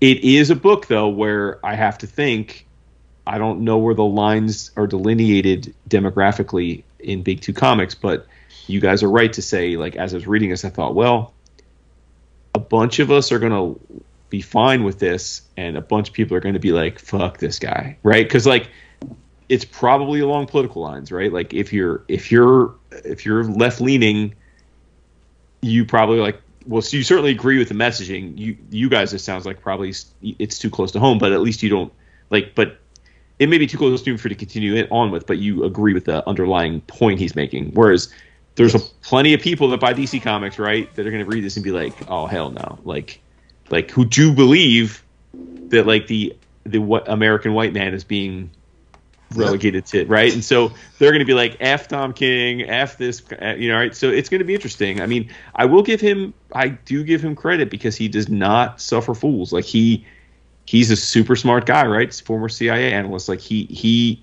knows, like, this issue clearly says bring it, right? Like, he's inviting this controversy. Like, this is not like he's going to be caught unawares. This is if you have a problem with this book, I like bring it, because this is what this book's about. I appreciate that, right? Like, I very much applaud the balls, but where that fits with, like, DC and does DC editorial and the circulation department appreciate it? Well, I guess we'll find out. I don't think it's too close for me to keep. I'm going to keep reading. I'm going to read the next one for sure. I just felt the tinge when I was just like, hey, like that's. Well, I don't know if you were tending to your dog when I said this. I said that the only criticism I'll give of it is I thought that the catalyst for this banning of the Amazons was, I thought, a little weak, right? Like yes, there's a presumably an Amazon woman kills 19 guys at a bar, but like that alone gets that leads to a presidential ban, right? Like that seems. I guess it would depend on who's president, right? It was don't state know, though. I mean, sadly, we have lots of examples in our country every year of mass killings, and I don't know that they've ever led to any real substantive change, right? I don't. Yeah, but there's not an Amazonian lobby, like there's no money being. But there would be in the DC universe, though. But for guns, there's a profit motive, right? There's not for superhero ladies, right? Is there?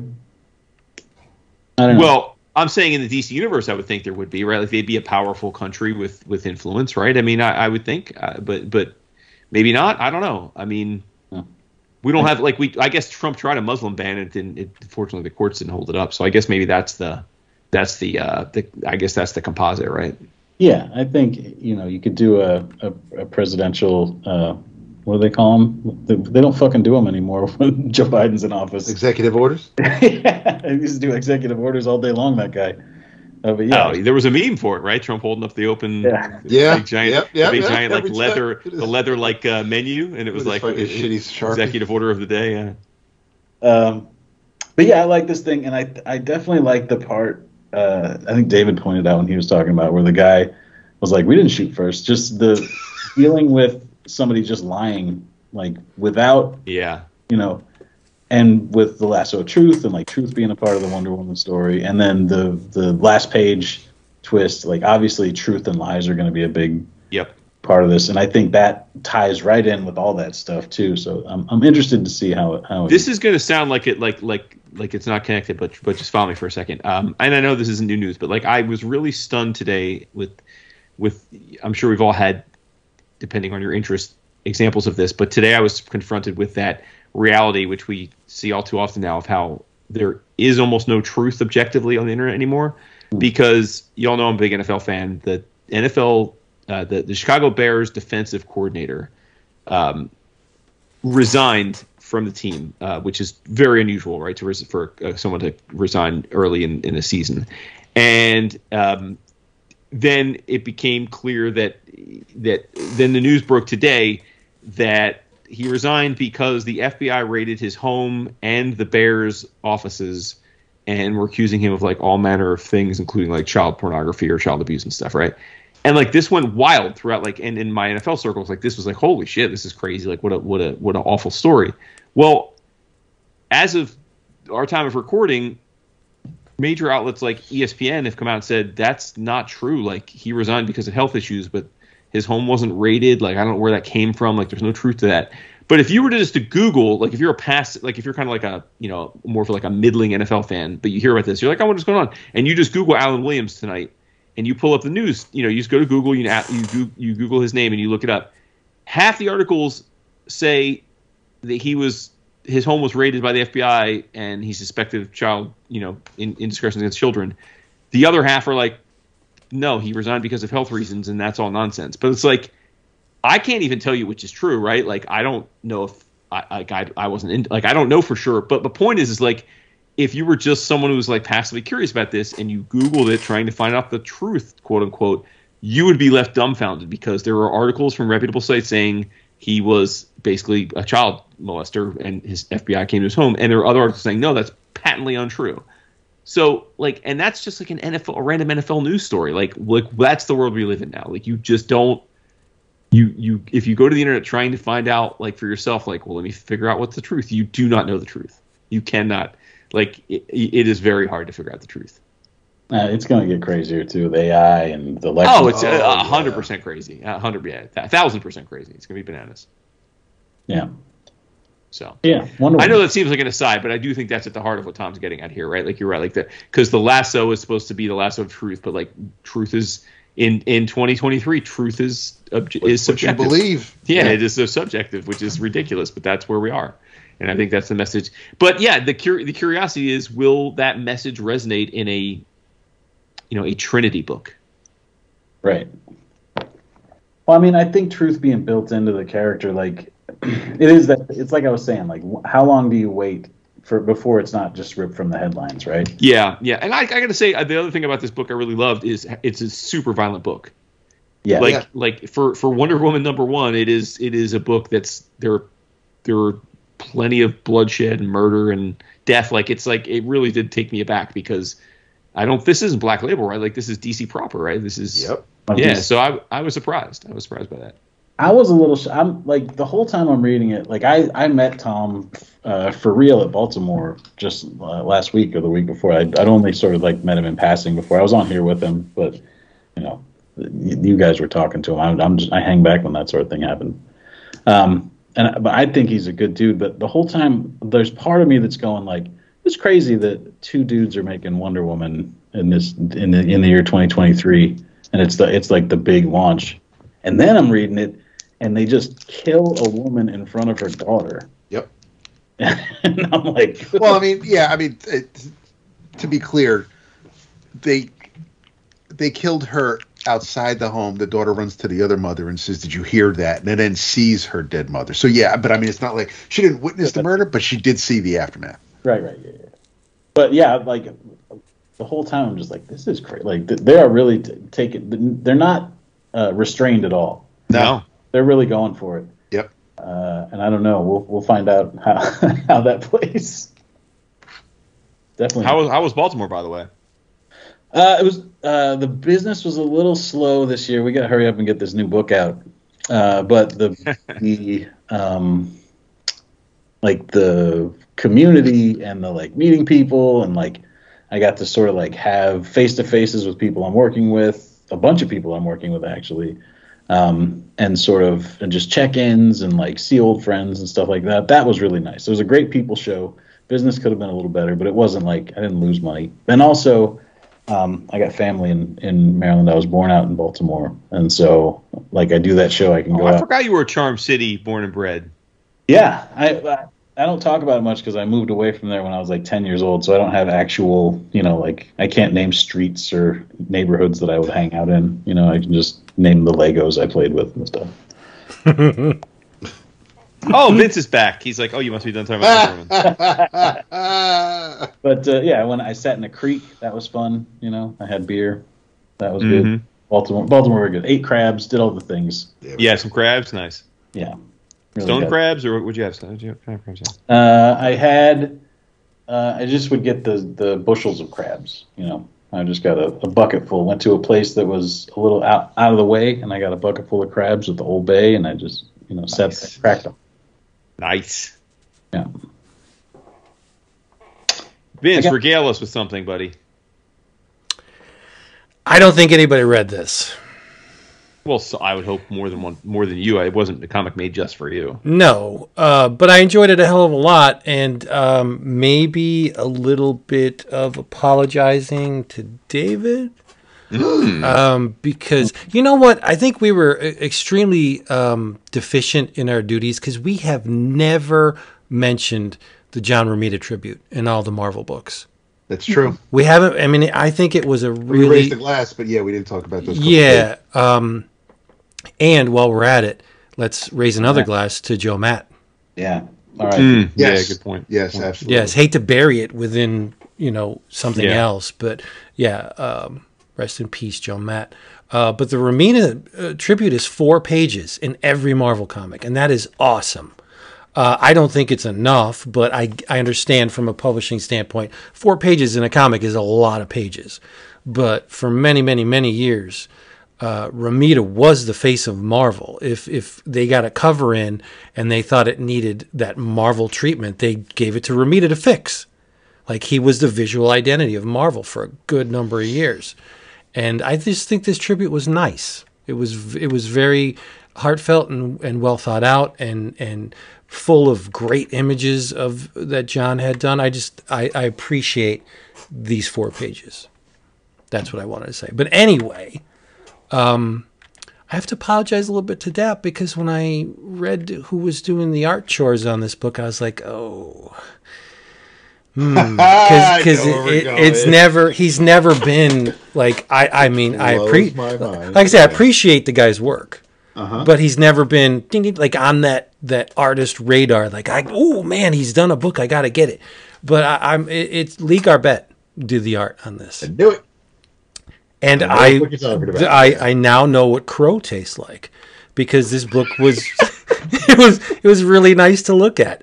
Spurrier wrote it. Matt Milla did the color. It is Uncanny Spider-Man #1. Dude, you mocked the shit out of this book when I did. Yeah.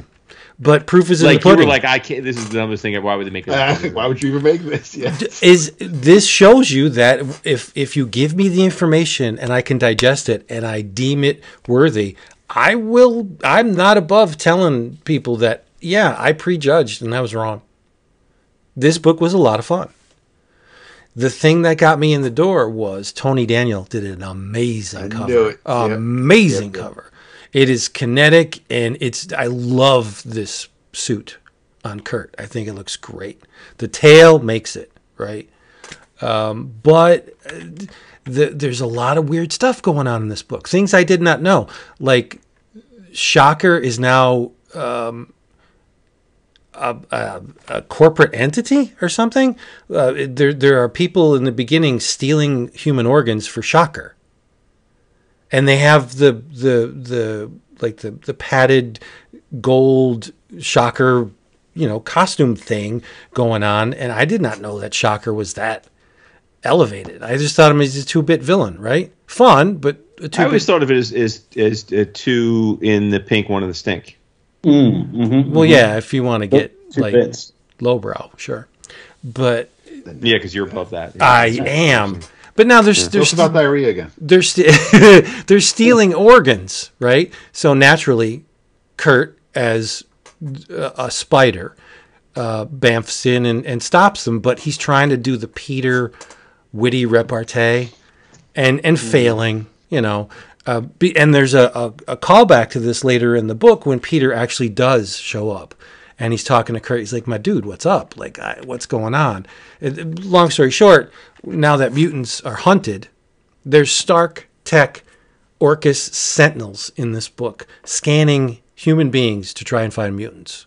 Like, a mutant will emit a pheromone that the Sentinels pick up on. So it's just like the good old days with Sentinels hunting mutants, right? Except now it's Stark Tech, which is kind of creepy, right? We're going to have another Armor Wars? I don't know. Before you, because I haven't read it yet. I barely flipped through it. You mentioned the quips. Does he try to hide his accent? Does anybody say, why is Spider-Man? Why does he have a tail? No, in fact, they go out of their way to say, what's with the accent? Like, why is he talking? Yes, no, he doesn't try and hide it at all. There's a lot of German inflections and words in here. He's Kurt. He's not hiding the fact. Good. But the Vulture is working with Orcus. Bastard. The Vulture's making hounds, which I thought was really neat. He's a director, and they're trying to get Kurt because there's an incident in the park where the Sentinel scans the humans or the people and detects a mutant, and something whispers in Kurt's ears like, no, we got this, don't worry about it. And the Sentinel's like, Guess I was wrong. But Toombs is not having it. He's like, that looks a lot. It looks and sounds a lot like Nightcrawler. So I'm gonna get the beat on him, and he calls somebody in to bring him down. And the person, I won't say it because Dap didn't read it, but the person that they call in, I would have thought that they interacted with mutants before. In fact, I'm almost certain of it. But they're kind of acting like, I've seen this person in the news in the past, and they're cute, but don't really have a whole lot of information on them. And I'm like, wait a minute, this is the Marvel Universe. Everybody has interacted at one point or another. And this character is not a new character. They're a long-standing character in the Spider books. So I'm like, this just seems a little off. But the thing that was whispering, and there's a psychodrama going on with Kurt too, because the thing that was whispering in his ear was a bamf, and it's like ghostly. They're semi-transparent and may not really be there. So I don't know where that's going, but I just thought the book was fun. Like, I love Kurt. I think Nightcrawler's a great character, and this was. I didn't think he would fit in the Spidey suits, but he's Spandex. Yeah, it's really neat. The cowl has, or the head mask has elf like horns. The ears are pointy. They're horned, like the pointy ears, which is neat. It's just visually, I think it works really well. But again, prejudged, judged wrong. So I thought it was a lot of fun. Is it a revolutionary take on superhero comics? No, it's just fun, right? You throw the Vulture in, that's great. When did he get techno wings? His wings are all like Warlock. After the movies, I assume. Like circuitry, and they're jagged and irregular, and there's pointy bits hanging out of them. And they look like they're illuminated from within. It's just strange. But again, I've been away from the Spidey books for so long that maybe I was... Actually, yeah, it kind of almost looks like Warlock. That's what I'm saying. It looks like Warlock. Yeah. Yeah. That I'm just starved for anything Spider-Man not connected in regular continuity. Thank you. It was nice that Peter showed up. Another character very closely, super closely connected to Kurt makes an appearance. Again, I won't spill the beans, but I thought this was a lot of fun. Well worth my time anyway. It's not an ongoing, so no fear. No, I wouldn't think. Yeah, it's a whatever miniseries, 4 or 5 issues or whatever it's going to be. So a dalliance at best, but it's a fun one, right? Good. Yeah, I thought it Awesome. was cute. Yeah, shit, I'll read anything Nightcrawler, like whatever. Just put him like make him a Hulk. I don't care. I'll read it. Kurt's a great character. Truly is. Yes, he's troubled. He's very troubled because he wants to reclaim his name, but he can't because he's on the run. Mutants are feared and hunted again. He just wants to do some good. He just wants to make some change, some positive change, David. That's all. So I'm with him. He puts in. Peter's like, how does the tail thing work? And he's like, whatever, never mind. Yeah, it's cute. Real cute. Chances of Jason reading this are probably as high as me reading Wonder Woman. Of Jason not reading this, are probably as high as me not reading Wonder Woman. Yeah. I would say yeah. I mean, it's not a priority. That's what I'm saying. It's a mutant book. It may eventually make its way. Yeah, I mean, but it's like, it's a transitional mutant book, right? It's very much so. Yeah. And it's more of a Spidey book than it is a mutant book. Mm-hmm. But yes, there are things directly connected to Kurt in it, but there are more things directly connected to Peter in it. Mm-hmm. So, like the Vulture's his villain or one of his villains, and the person that is brought in to take out Kurt is a Spider-Man character first and foremost, I think. So yeah, mm-hmm. yeah, there it is. Yeah, fun stuff. Doesn't read like a Spurrier book though. There's not a.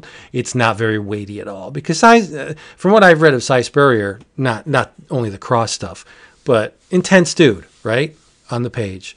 This is not that. This is just fun.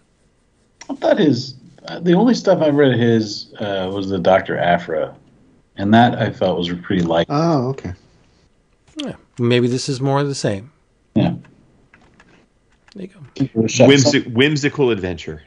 It kind. Well, I mean, there's some weight to it because I mean it's not a good situation for the mutants, right? And stealing human organs is never fun. But yeah, in big picture, it's like a swashbuckling. Kurt has a sword too. Love it. Mein God. Yeah, but it's not a physical sword. He explains it in the book, and I don't know exactly where this came from. Let me get to the page, and I'll tell you if you care. I mean, if you don't care, it doesn't matter.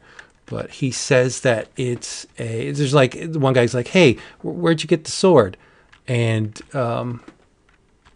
he says, probably not going to find it now. But it's this long, convoluted explanation that I didn't witness firsthand, so I don't have any frame of reference for it. But it's a glowing white sword that he just pulls out of nowhere, and probably from Ten of Swords, right? Yeah. Oh, okay. No, from when they all fight over the swords. Oh, that makes sense.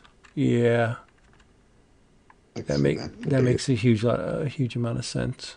Mm-hmm. Yeah. Fun stuff. I got some. Dude, you're Mr. Marvel these days. Like, for real, dog. What a cycle. Nah, I'm just in a mood to have fun. Like I don't. Yep. Nothing. Everything I read doesn't have to be socially relevant or crack the internet. I just want to enjoy myself, and this book did that. Mm-hmm. Mm-hmm. Nostalgia is the driving force, Jason, right? Mm-hmm, mm-hmm. This is true. We doing more, or what are you wrapping it up? What's going on? We do more. Let fly. I got something I think is going to make Vince very happy. Okay. That's why we're here. I had my pile of books here. I was like, this is a pretty Vincey pile here, because I had my Ronin. A Vincey pile, he says. I had my Tom Scioli, Jack Kirby's Star Warriors. To a lesser extent, that Stan Lee book. But at Baltimore Comic-Con, I stopped by the Tomorrow's publishing booth. They had a book there that I did not even know existed. It just came out from them. It's the best of Simon & Kirby's mainline comics, featuring the complete Bullseye Western Scout. Wow. So it's Jack Kirby Western comics in this oversized, beautiful hardcover collection. It's from like 1955 Simon & Kirby stuff. I obviously haven't read the whole thing, but I've been poring over it because not only is the artwork beautiful, it's different looking Kirby stuff. Like it's his more grounded stuff, but this Western stuff is just really sharp. But what made me really pull the trigger, because I've skipped, I don't have the entire, Jack Kirby archive. I've skipped some of this older, pre-Marvel stuff.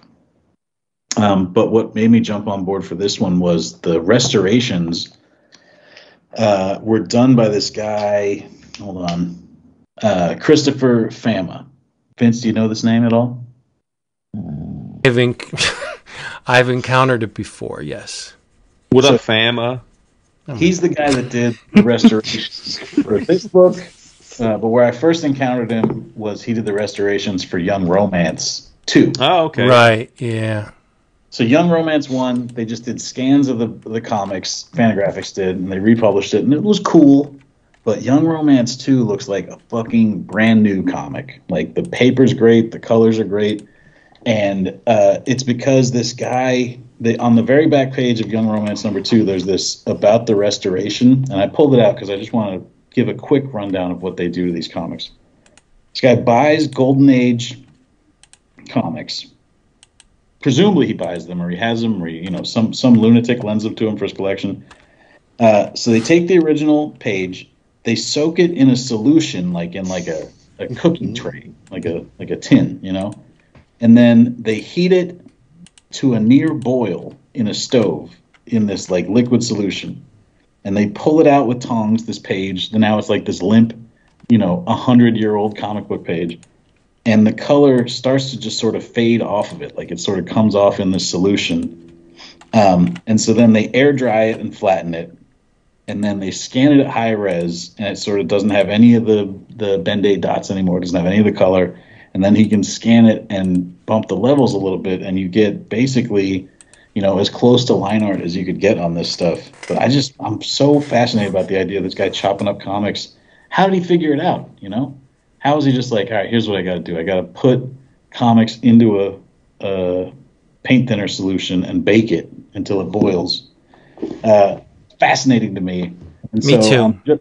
I'm just as excited that this guy worked on this comic as I am that Jack Kirby worked on it. I think I'm just like, that's so cool. This guy's the coolest, and it's like hundreds of pages long too. So I just imagine, like, what is this guy's life like? Like, does he have several stoves running? Is it just He's got one of those industrial kitchens, Yeah, it looks like Breaking Bad. Like he's just driving around in an RV.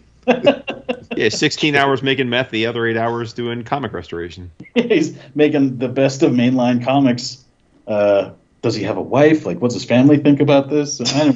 Tony's writing his whole backstory. I want a I Am Stan Tom Scioli book about this guy that cooks these pages. But yeah, this book is beautiful looking. 11 O'Clockers, if you're out there, give it an order off of the Tomorrow's site. It's really sharp, really beautiful. It contains all the Kirby stuff from Charlton Bullseye, or not Charlton. Yeah, Charlton Bullseye. It went to Charlton after Mainline. Like, Mainline was the company, and they did like 5 issues, and then Charlton picked up the comic Bullseye after them. But anyway, it's Kirby Western stuff. Really sharp, really beautiful reproduction, and it's it's like larger than 8.5 by 11. It's whatever, like I don't know what book to compare it to. Maybe like a Hellboy Library Edition, or like slightly smaller than that. It's nice. A big, very nice. And Simon's on inks, right? Other people are too. Like, it's definitely like a studio job. Hold on, let me look at this credits page here. Interesting. While you're finding that, Mike Royer's my favorite Kirby inker, only because Mike Royer basically just blacked in Kirby's lines, right? I think it's Royer was the most faithful translation of Kirby's pencils, but right. There's something about Simon inking Kirby that I don't think you find anywhere else. Simon gave Kirby a more organic kind of appearance, where Jack could get a little blocky and a little grotesque. I think, and there's a lot of grotesque in Simon's inks, but I think they complemented and enhanced Jack's pencils, unlike many who have touched them. So I'm always down for a Simon Kirby collab. Yeah, it's a lot of Simon in here. It's a lot of Mort Meskin too. Oh, nice. I agree with you that the Simon stuff, I feel like it's sort of it works better on stuff like this, I think, than on superhero stuff. Oh, like, yeah. It feels gritty and like, feels like you're in a rocky desert when you're looking at it. We need more Western comics. Well, I got more Western comics now. I got a whole bunch more. Good for you. What was that, about $35? I think it was closer to 45, 50. Dang. 40, $50. Nice. Yeah. Well worth it, too, I bet. Oh, for sure. Yeah. Highly recommended for the fine works of Joe Simon, Jack Kirby, and of course, my hero whose name I can't remember. The Page Dipper. I follow this woman on Instagram, and she's a document restorer, and more often than not, she'll put videos up of her restoring concert posters, vintage concert, posters, which admittedly were printed on a much heavier stock than comics, but she does the same thing. Like, she has this vat of stuff and she just puts the paper in it. I'm like, the fuck is going on? Mm-hmm. And she'll take it out and she'll hose it off with a sprinkle thing, and then she puts it back and she's scrubbing it with a sponge, and I'm like, Jesus. But when it comes out, it looks phenomenal. Like, when she's done with it, and she'll do the thing with the heating, or the like a hand dryer type thing, not a hair dryer, but some kind of drying mechanism. And wow, you would think like it was printed yesterday. I don't know what's in that vat. It's probably like something from Lourdes or something, given these things eternal life. I don't know. But they look wonderful when she's done with them. So I wonder if this guy has videos up. He must. If he's Chris Pamela? Yeah. I'm going to search it up. I wonder if it's like movie blood, like everybody has their own concoction that they like to use. Yeah. Because I know they had to do a similar thing for Cyberforce. When they just did the Cyberforce omnibus, they had lost all the files for Cyberforce, so they had to rescan and recolor it. Oh, is that right? Off of the comic books, yeah. But I don't think they went as far as the solution dipping. I think it was probably just more photoshopping and stuff. Yeah, I have a lot more. I give situations like that a lot more leeway. When the book was made in the 90s and you lost the files, I can understand that. But contemporary stuff, like whenever you hear these horror stories about, oh, my files are gone, like, dude, you're just not backing your shit up. Yeah, you got to back that shit up. Yeah, like backing that ass up. But I get it when hard drives back in the 90s were maxed out at like 200 megs. You know what I mean? 300 megs. So yeah, I understand. It's sad, but I'm glad that they rectified it because Cyberforce is the bomb. You want to hear something funny? I don't know where all the Stray Dogs files are right now, dude. Bro, come on, dude. What? We have what? Here's what happened. Image has a Dropbox. We have a local man Dropbox. Oh my God! There was a Stray Dogs. Dropbox. Familiar. We have access to the Image Dropbox. Yeah. So maybe we have the files. Our files on our Dropbox. Maybe you guys could get a hold of these for me. We keep all our files on our Dropboxes, but then when we print files, we move them over to the Image Dropbox. And then just the other day, I was like, where'd that folder go? And I guess they just hopefully moved it to a different archive and didn't just delete it. Oh my God. Why don't you make that a priority to find that out during your nice 2-week hiatus between having to draw your next issue? You tell them they have until you land in New York to find the files. That's right. I lost a job I was working on somewhere in the 90s, and I vowed never, ever, because I had to do it over again, obviously. I vowed never, ever to let that happen again. So whatever files I own are on Blu-ray disc. I have backups on like 4 or 5 hard drives, redundant backups. Like they're the same files are on more than one drive, only because I will never, ever lose a file again. It's just not happening. Won't do it. I should be your archivist. If it turns out I have lost these files, I'll fly you out here and have you set up a system for me. You be my archivist. Yes, you can be my Chris Plus or whatever. I would love to do it. Yes. Yeah. Yep. All right, everybody. Hey, thank you for being here with us one more time around. We would love to thank our sponsor, which is Tony. What's our sponsor? CheapGraphicNovels.com. Yes, indeed. Remember, you are going to go to their site, cheapgraphicnovels.com. You're going to look around. You're going to say, oh, my goodness, I can save a lot of money here. You're going to order something, not too much. Don't order a whole bunch initially because I have a plan for you. Place an order. You're going to get an email confirmation saying, thank you for shopping at cheapgraphicnovels.com, intelligent person, where you saved a whole bunch of money. And you're going to reply to that email message saying, you know what? I would have never known about this glorious place if it wasn't for 11 O'Clock Comics. And Max is going to pat you on the head and give you free shipping on your next order. And that's when you tank up. It's just common sense. Just do it. Also, if you would be so kind to please check out our Patreon page, patreon.com/11 O'Clock Comics, audio downloads, video, vintage fanzines, page a day. You can get covers of Titanic team-ups and other stuff. It's just a whole lot of fun. You can weigh in on the book of the month. You can also join our dedicated Slack channel where we convene each and every day to talk about everything. Some of it uncomfortable, but that's life, right? So do that. Patreon.com/11 O'Clock Comics. I don't know if you guys are aware of this, but I am completely enamored with the From Software aesthetic. I love it so much. Elden Ring, 350 hours into it.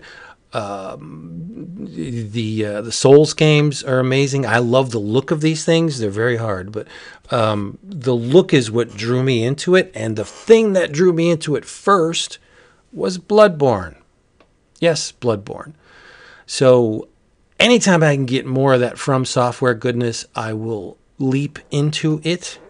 And Titan Comics publishes a Bloodborne comic, and it's been going on for some time. Interconnected miniseries, right? It was started off with Alesh Coate was at the helm writing. It has since been handed over to the ever-capable hands of Cullen Bunn, but all of the miniseries have been illustrated by Peter Kowalski, my dude. Love him so much. Who's on color? Brad Simpson. Yeah, that's right. Yes. The previous miniseries was Bloodborne, Lady of the Lanterns, and I talked about that on the show. This picks up right where that left off. If you remember, there was a brother and sister waiting for their father to come home because the Yharnam is not in a good state with the Ashen Blood plague all over the place. So they're waiting for the father to come home, and unfortunately Vivian, the young lady, was consumed by the scourge and put down by a hunter, leaving her brother Lucian alone. In comes Gretchen and Abraham, the hunters, and they kind of take Lucian under their wing, and because he saw his father die. So now he wants to eliminate this scourge by becoming a hunter, and he's all gung-ho, and they're like, you are not ready, little man. In this story, miniseries, Lucian goes missing, and it's up to Gretchen and Abraham to retrieve him. Unfortunately, they don't know where he is, and they stumble upon a ritual that had yet to be completed. So what they do is they complete the ritual, and they are taken away, and that's where this issue begins, with a lot of creature carnage in the From Software vein, and I just think it's amazing. But when Peter Kowalski illustrates something, it has that extra little oomph that I love so much. I will read anything that Peter Kowalski touches. My dude's having quite a year.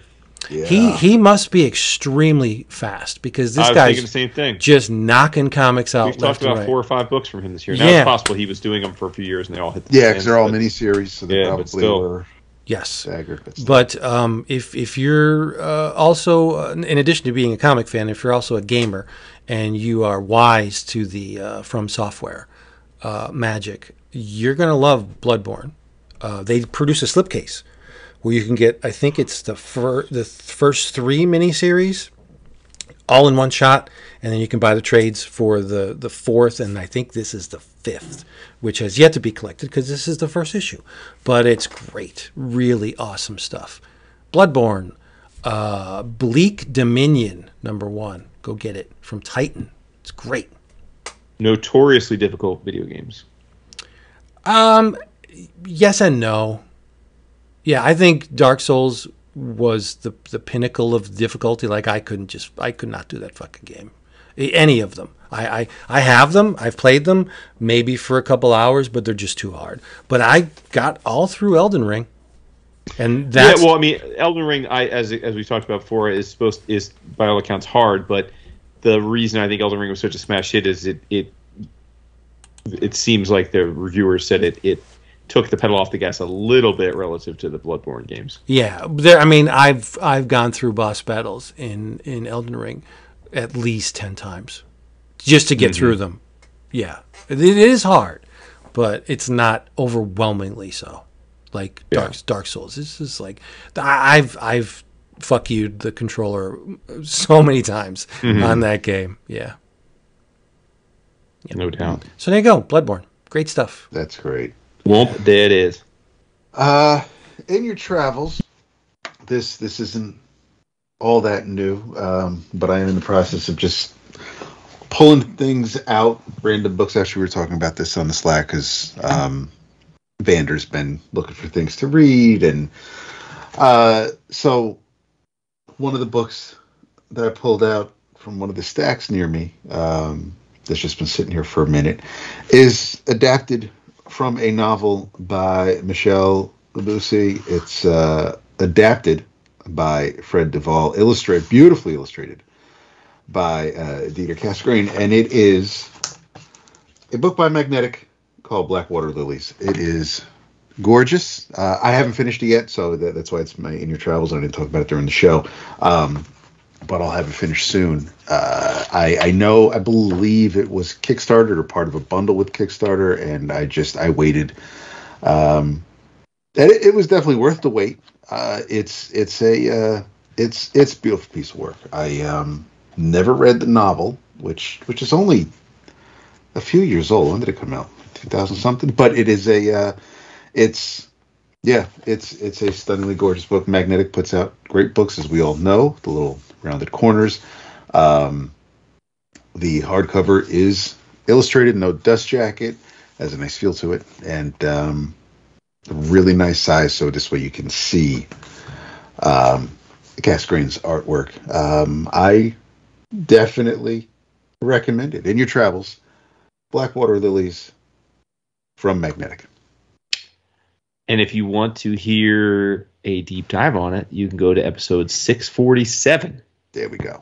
January 10th, 2020. When I talked about it when it was through Europe Comics. Rest in peace, Europe Comics. But when they were giving us all that glorious European stuff on the Digi side. I don't even know if they're doing it on Digi anymore, but yeah. No, yeah. I think they're done. I think they're kaput, sadly. But they were great while they were around, for show. 100%. My Inner Travels is going to be a book that I mentioned already with the in the thank yous up front, and that is Rosemary Valero O'Connell's "Don't Go Without Me." I loved her. I think it was her second graphic novel called Laura Dean Keeps Breaking Up With Me. I believe it won the Ignatz that year in 2019 for best graphic novel. And I probably talked about it either late 2019 or early 2020 because I read it when it came out. But for some reason, I don't know why, maybe because it was the pandemic, I don't know. But this follow-on, which came out a year later in 2020, I don't remember even noticing the solicits, so shame on me. But as I said, Davin was kind enough to send this to me, and I read it as soon as I received it. And it's an absolute... It's a work of art. It's a triptych. Well, she describes it as triptych. It's basically an anthology, but written and drawn by her completely. And the narrative is a couple. I would say the overarching commonality between the three stories is love and loss, and each story, it's kind of got like a Black Mirror vibe, and that each story is a different setting. Like the first one is a fantasy realm where two lovers shift into an alternate reality that's kind of like ours, but they get lost from each other, and then in their quest to find each other again, they keep telling stories about each other. But what they don't realize is that that's what this world consumes as its energy. So as they share these stories in exchange for hints to where they are to find each other, they're losing these memories. So, which is a pretty crazy and cool idea if you think about it. And then the second story is got more of a sci-fi bent, where basically people's emotions are powering, are like the energy source these days for CPUs. Like they're basically plugged into people's brains and emotions power it. And you can imagine how that might go horribly wrong, and it does. And then the third story is really probably my favorite. It's this beautiful narrative about living and loving your life and your friends and your family and your lovers, and it's in the backdrop of a gigantic creature is rising from the ocean and is going to destroy the earth. And they all know it, and they're kind of hoping that it's not going to happen, but presuming that they got their dates right, this is the day. And so it's a little journey through this woman and her loved ones' lives, and they're just trying to live the day to its fullest, because an act of God or force of nature like this isn't really stoppable. And like I said, three stories that don't on the surface have a ton in common with each other, but it's really about love and loss, and they're all, of course, illustrated by Valera O'Connell. And I love I'm a sucker for these like single tone books, and that's what this is. There's 2 or 3 colors per story. For the most part, there's like some kind of pink overtone to each, but then there's a complementary color. So like in one there's lavenders, and one there's grays, and one there's blues. But it's I just love that effect. That seems to always be a turn on for me when I come across a comic work that plays in just a few specific colors. And yeah, thanks so much, Davin, for reminding me of this and sending it to me, because I definitely wish I should have read it when it came out. So don't go without me. Definitely going to give that a look. I didn't know it came out either. The pages are beautiful looking. Yeah, man. In your travels, I just read issues 3 and 4 of this, another sort of European classic, Deadpool, Batter Blood. You're fucked up. Jason, have you read these? No. Oh, man. Rob is just having a laugh, boy. He is out here having fun. I ran into him. I do not know Rob Liefeld. We joke that I do know everybody, but I don't know Rob Liefeld. But, I know him well enough to talk to him a little bit and tell him I love him. And I told him how much I liked the first 2 of these at Comic-Con. And he was like, dude, issue 3 is one of my favorite things I've ever done. And he's obviously always sort of like amped up anyway, so I took it with a grain of salt. But this thing is super fun. As far as like new Liefeld goes, it's a real treat. And the premise of this thing is, who cares? Deadpool fighting people through a series of around 20 pages. There's a lot of double page spreads. There's some splash pages. In this one, he's fighting Venom Pool a lot of the time, and the conceit is that they're trapped in like this sort of like VR AI arcade type world where they're being put through the paces for we don't quite know why yet. But it's not arcade. It's this girl arcade named Arcata, which I think Arcady is a better name, but whatever. This thing's super fun, and like I said, it's just a lot of big artwork.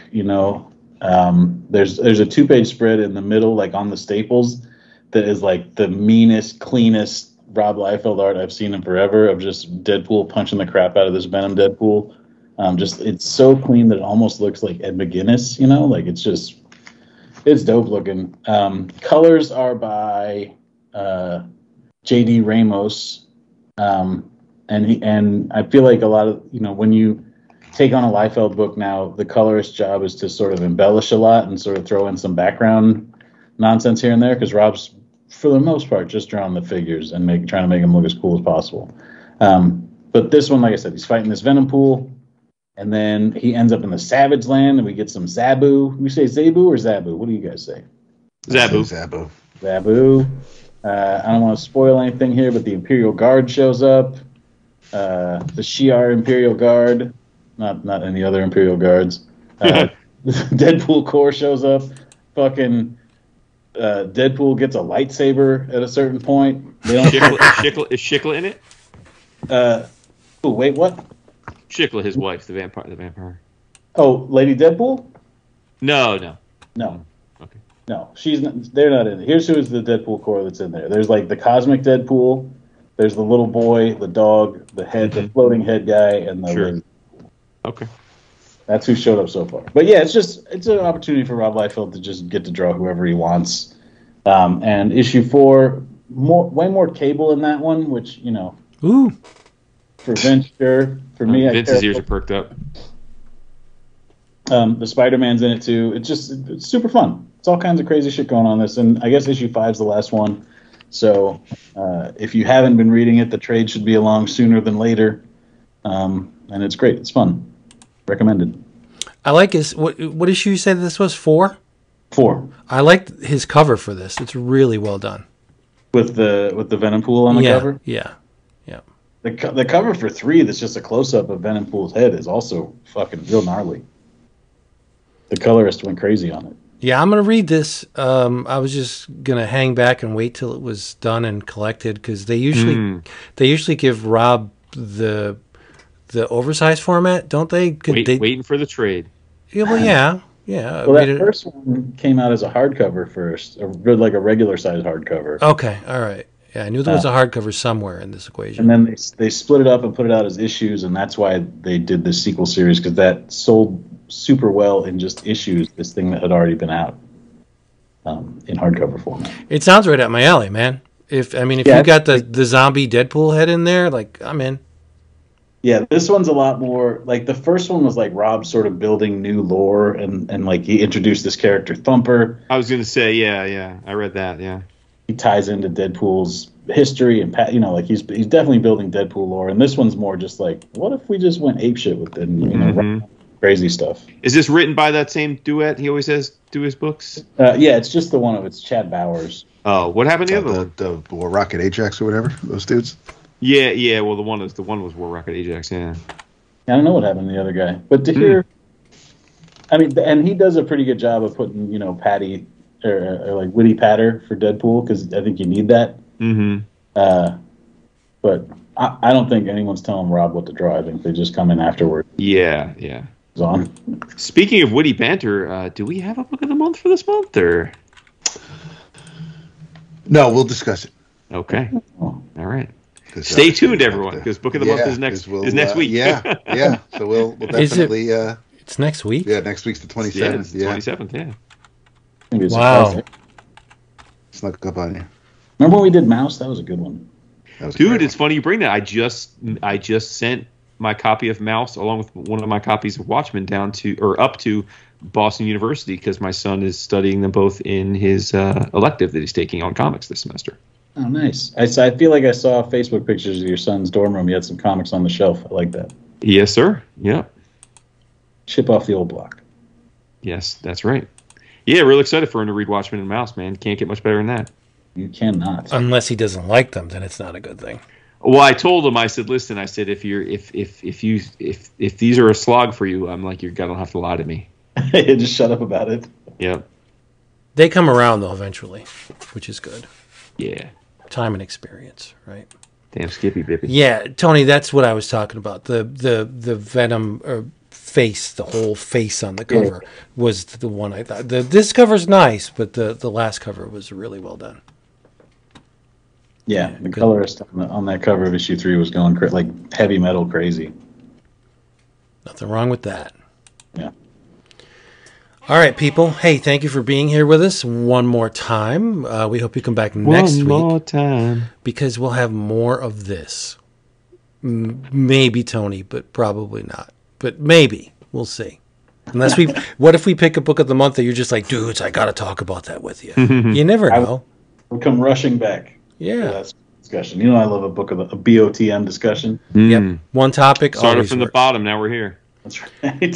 So, do yourself a favor. Took us to a comic shop, buy some comics, read them, talk about them online, come back here, baby. We'll be talking about them, and maybe you can even join in on the discussion on the Slack thing or on the Facebooks or wherever the social medias carry us, because we're all over the place. So say good night.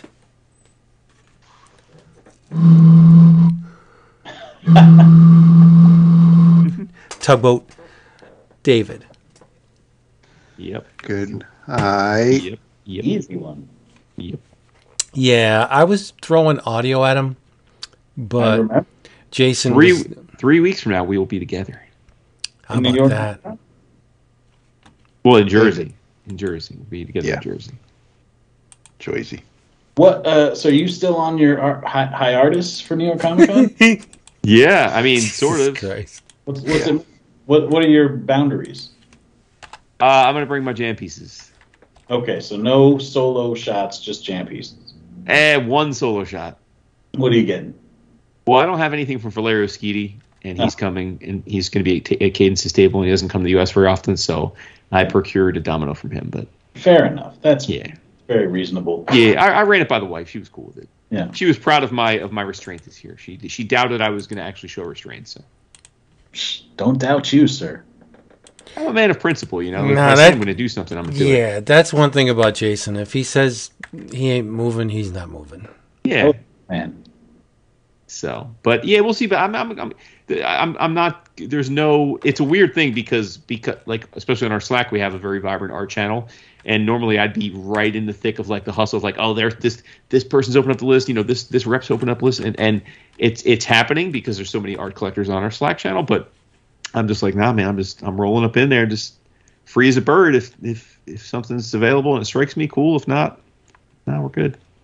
That's going to be fun, I think. I think, we'll see. I have some agita about it, but we'll see. I think you'll miss it, but, like, from having done... The way I do Comic-Con now is sort of like that, where I have very little going on. I just set up a few things, and then I can sort of just wander around, have a nice time. I think you're going to enjoy hanging out with the boys that way. I mean, you get tired of digging in them bins.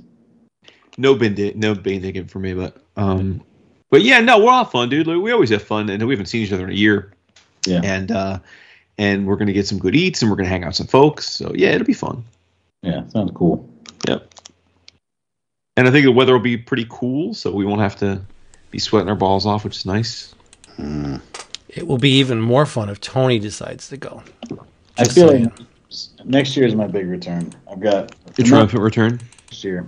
Yeah, no Fleece, no Scotty Young this year. No, it's... No Tana Ford, right? No, I don't remember seeing her on the list, no. What the hell? What a delight. Super long. Now, had you guys spent much time together before? Never. I never met her before. I only know her from when she comes on this show. And it's so funny because you've been at probably 100 cons together. Yeah, for sure. Nice. Well, I love when we bring good people together.